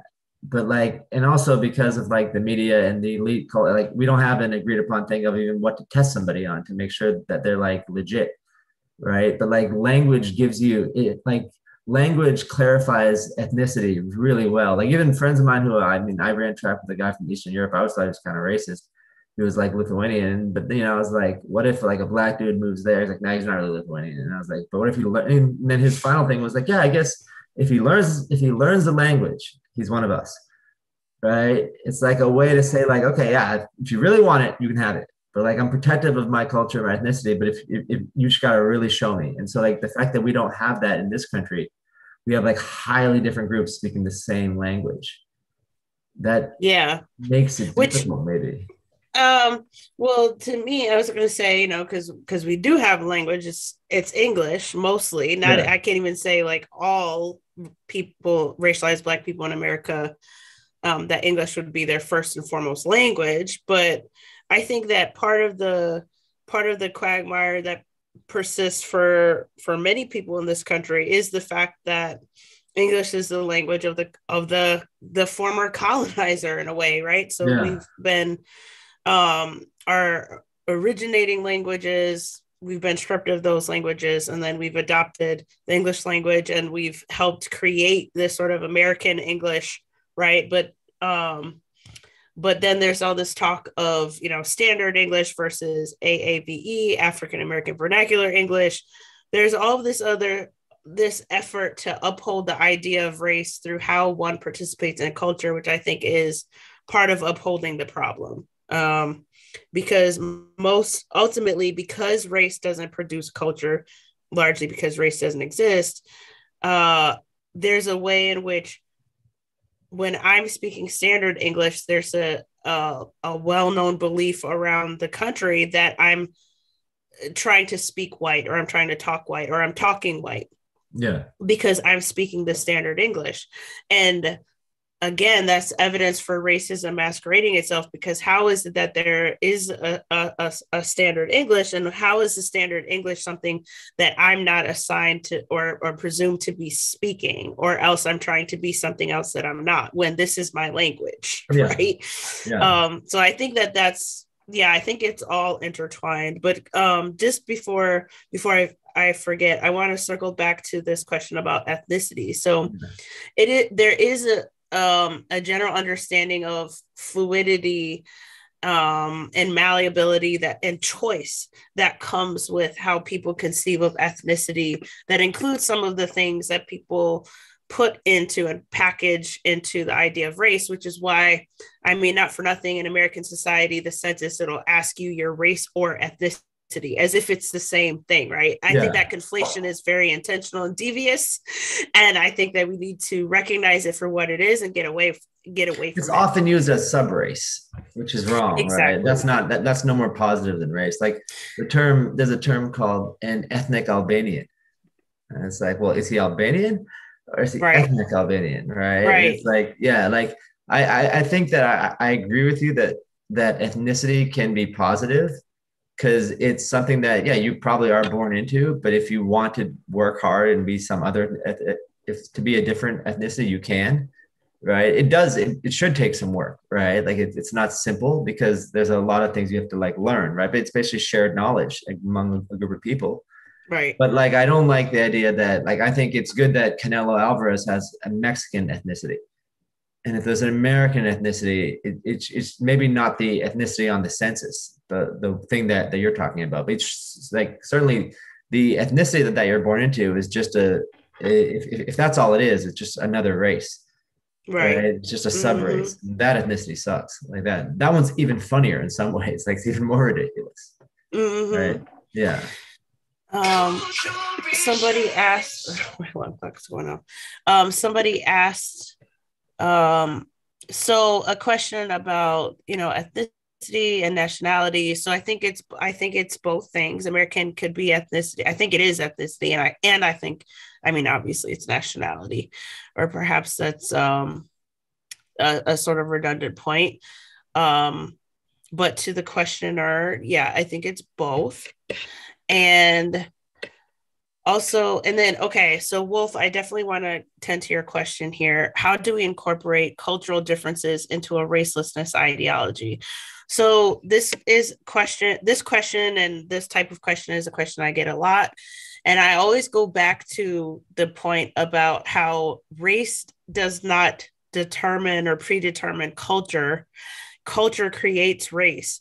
So in that way, we're actually precluded from seeing both cultural similarities and cultural differences, and from understanding cultural formation in more generative and realistic ways, because we attach and conflate race with culture.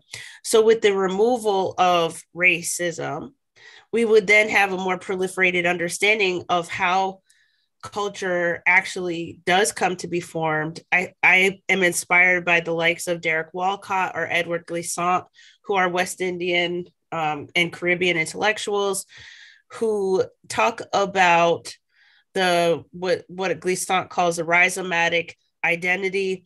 Part of what is at the core of what Tade and I have been speaking about is the fact that in American society, and I think this is largely a Western tendency, there is this tendency or fixation to search for what people conceive to be a single origin.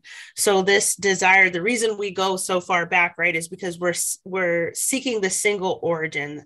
And in a lot of ways, that kind of way of thinking and that kind of way of looking at ourselves has then precluded us from the complexity that culture actually is, and how these things get formulated and how ethnicity gets formed.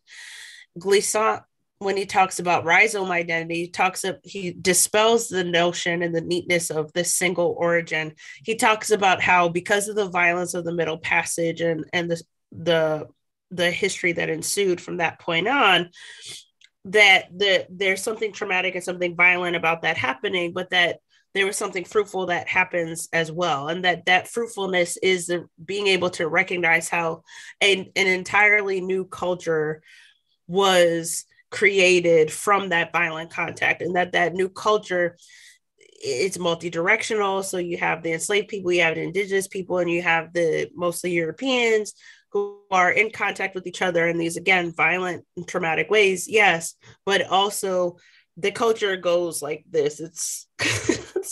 This isn't even neat enough. It's like cyclical, it's all the things.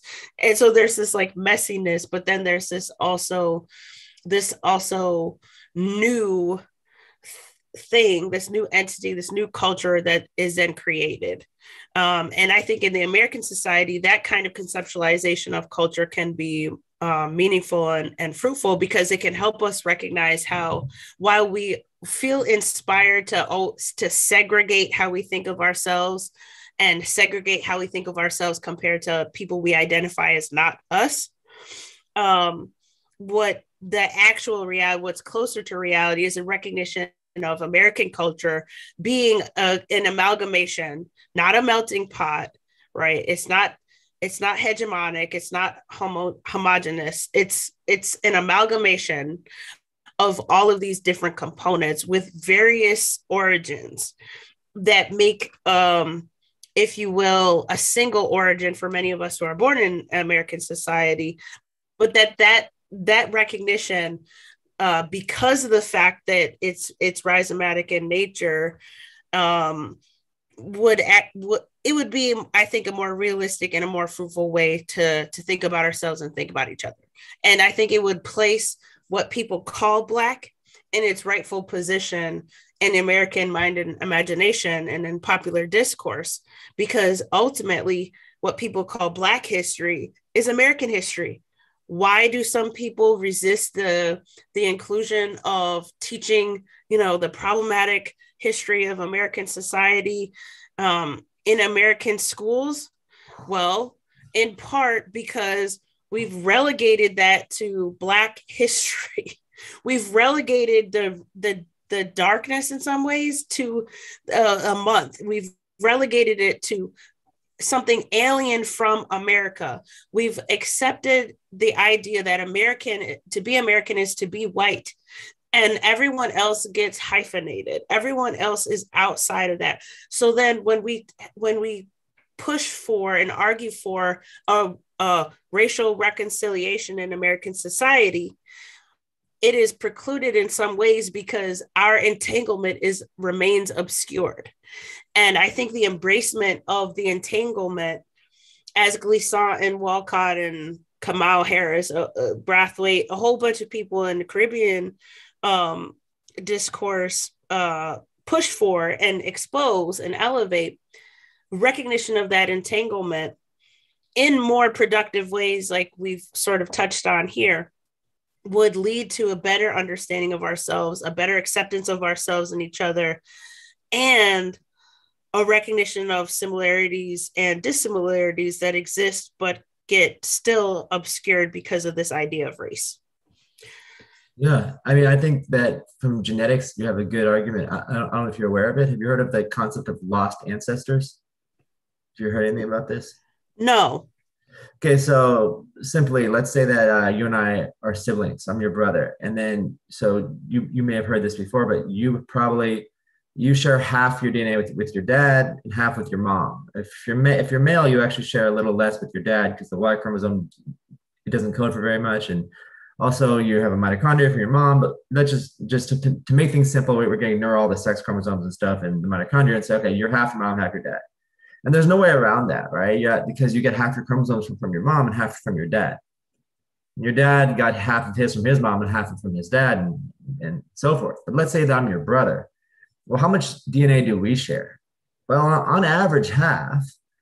And we're also going to ignore something called recombination. So if there's geneticists reading this, I'm ignoring that, but it doesn't really change the math too much, right? So what if for every chromosome that you got from our dad, I got the other one.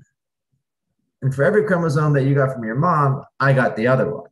Now that's unlikely, right? There's 22 chromosomes. So the chance of that is 1/5 to the 22nd power, right? That we happen to get a different one each time. But you could easily imagine that maybe like we got a different one more than average. So we may only share, say, 55% or 45% of our DNA. If we have another sibling, he might be more like me or more like you, right? So even within siblings, this 50% thing's not true, right? So it's around 50%, on average 50. So it's only true for parents and kids. Kids share half their parents' DNA, but they don't share half their siblings' DNA, and they don't share 1/4 of each of their grandparents' DNA, right? Because your mom could have, again, the chance is very low, but your mom could have gave you only the chromosomes that she got from her dad. In that case, your grandmother's gone. Now that's not going to happen because, again, the chance is too low. But as you go back into around number by 5 or 6, right? Your 6th grandmother, so great for 6 times grandmother. By the time you get there, you start to share, on average 1% of your DNA, but on average 1% and sometimes 0. So you start to drop out. So as you go back in your tree, like this is an ancestor who gave you nothing. We didn't give you any DNA, right? So you say like, these are my people. Well, that person was there. The person is in your family tree, but you don't have any of their DNA is not in you. And that starts to happen more and more. By the time you get to like your 9th and your 10th and like your 12th, it obviously expands. It becomes almost the whole world, but you start to have a bunch of dropouts.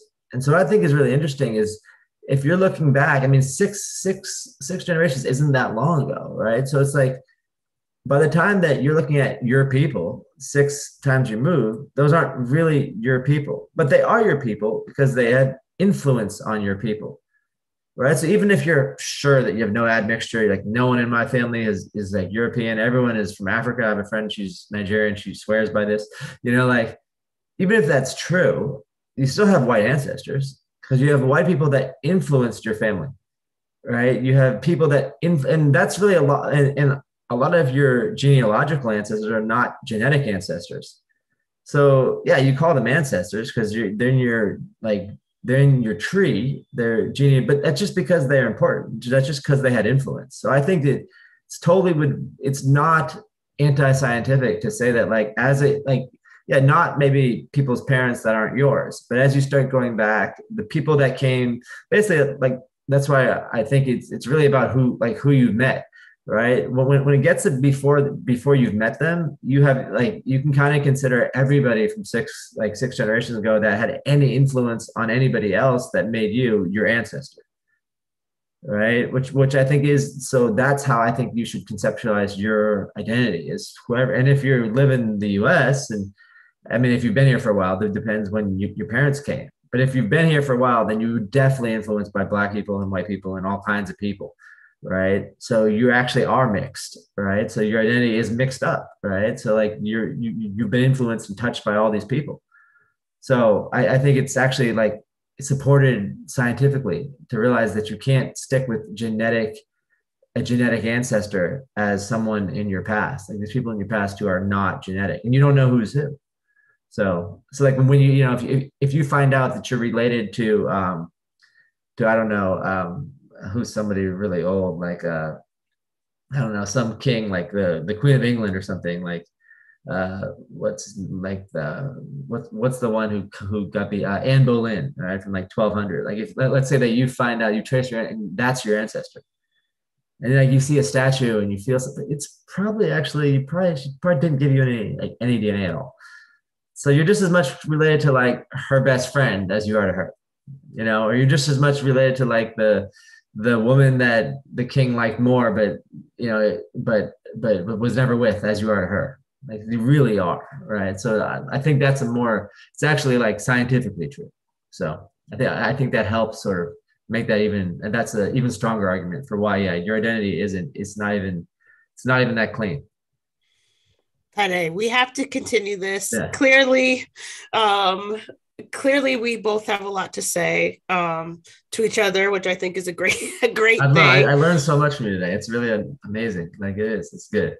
And not Same. just like, you know, I learn a lot from other people, but usually I learn about a book I should read, but I've learned ideas, which is rare, right? It's like, oh, wow, I've never thought of it like that. That makes sense. You know, that feels good. So, well, thank you. Yeah. High praise, because clearly you know a lot, and I learn from you virtually every time you say something or I see a tweet, you know, which, by the way, if you want people to find you on Twitter, I'm happy to put that in the description box. But yeah, we should definitely do this again. I think a second conversation would allow us to find talk. me because my name on Twitter is my name, and it's this yeah, no one else has this name. Right, and it's Yeah. It's right in the left-hand corner of the YouTube screen. Yeah. Thank you so much for joining me. I really appreciate it. Yeah, thank you. Amazing. Yeah. Thank you to everyone for joining us and following along, especially those of you who are the real MVPs for staying with us the entire time. Yeah, didn't intend to necessarily go this long, but it happens, right? Yeah. And thanks to everyone who have also been with me for longer than just today. I appreciate your support. I actually needed to continue doing this type of work, bringing these types of conversations and these ideas to you requires your support, both, you know, in the chat box. Hit the thumbs up, subscribe, comment, share this video. If you are not a Patreon, the link to that information to that will be in the website. Consider supporting. You can support for as little as $5 a month.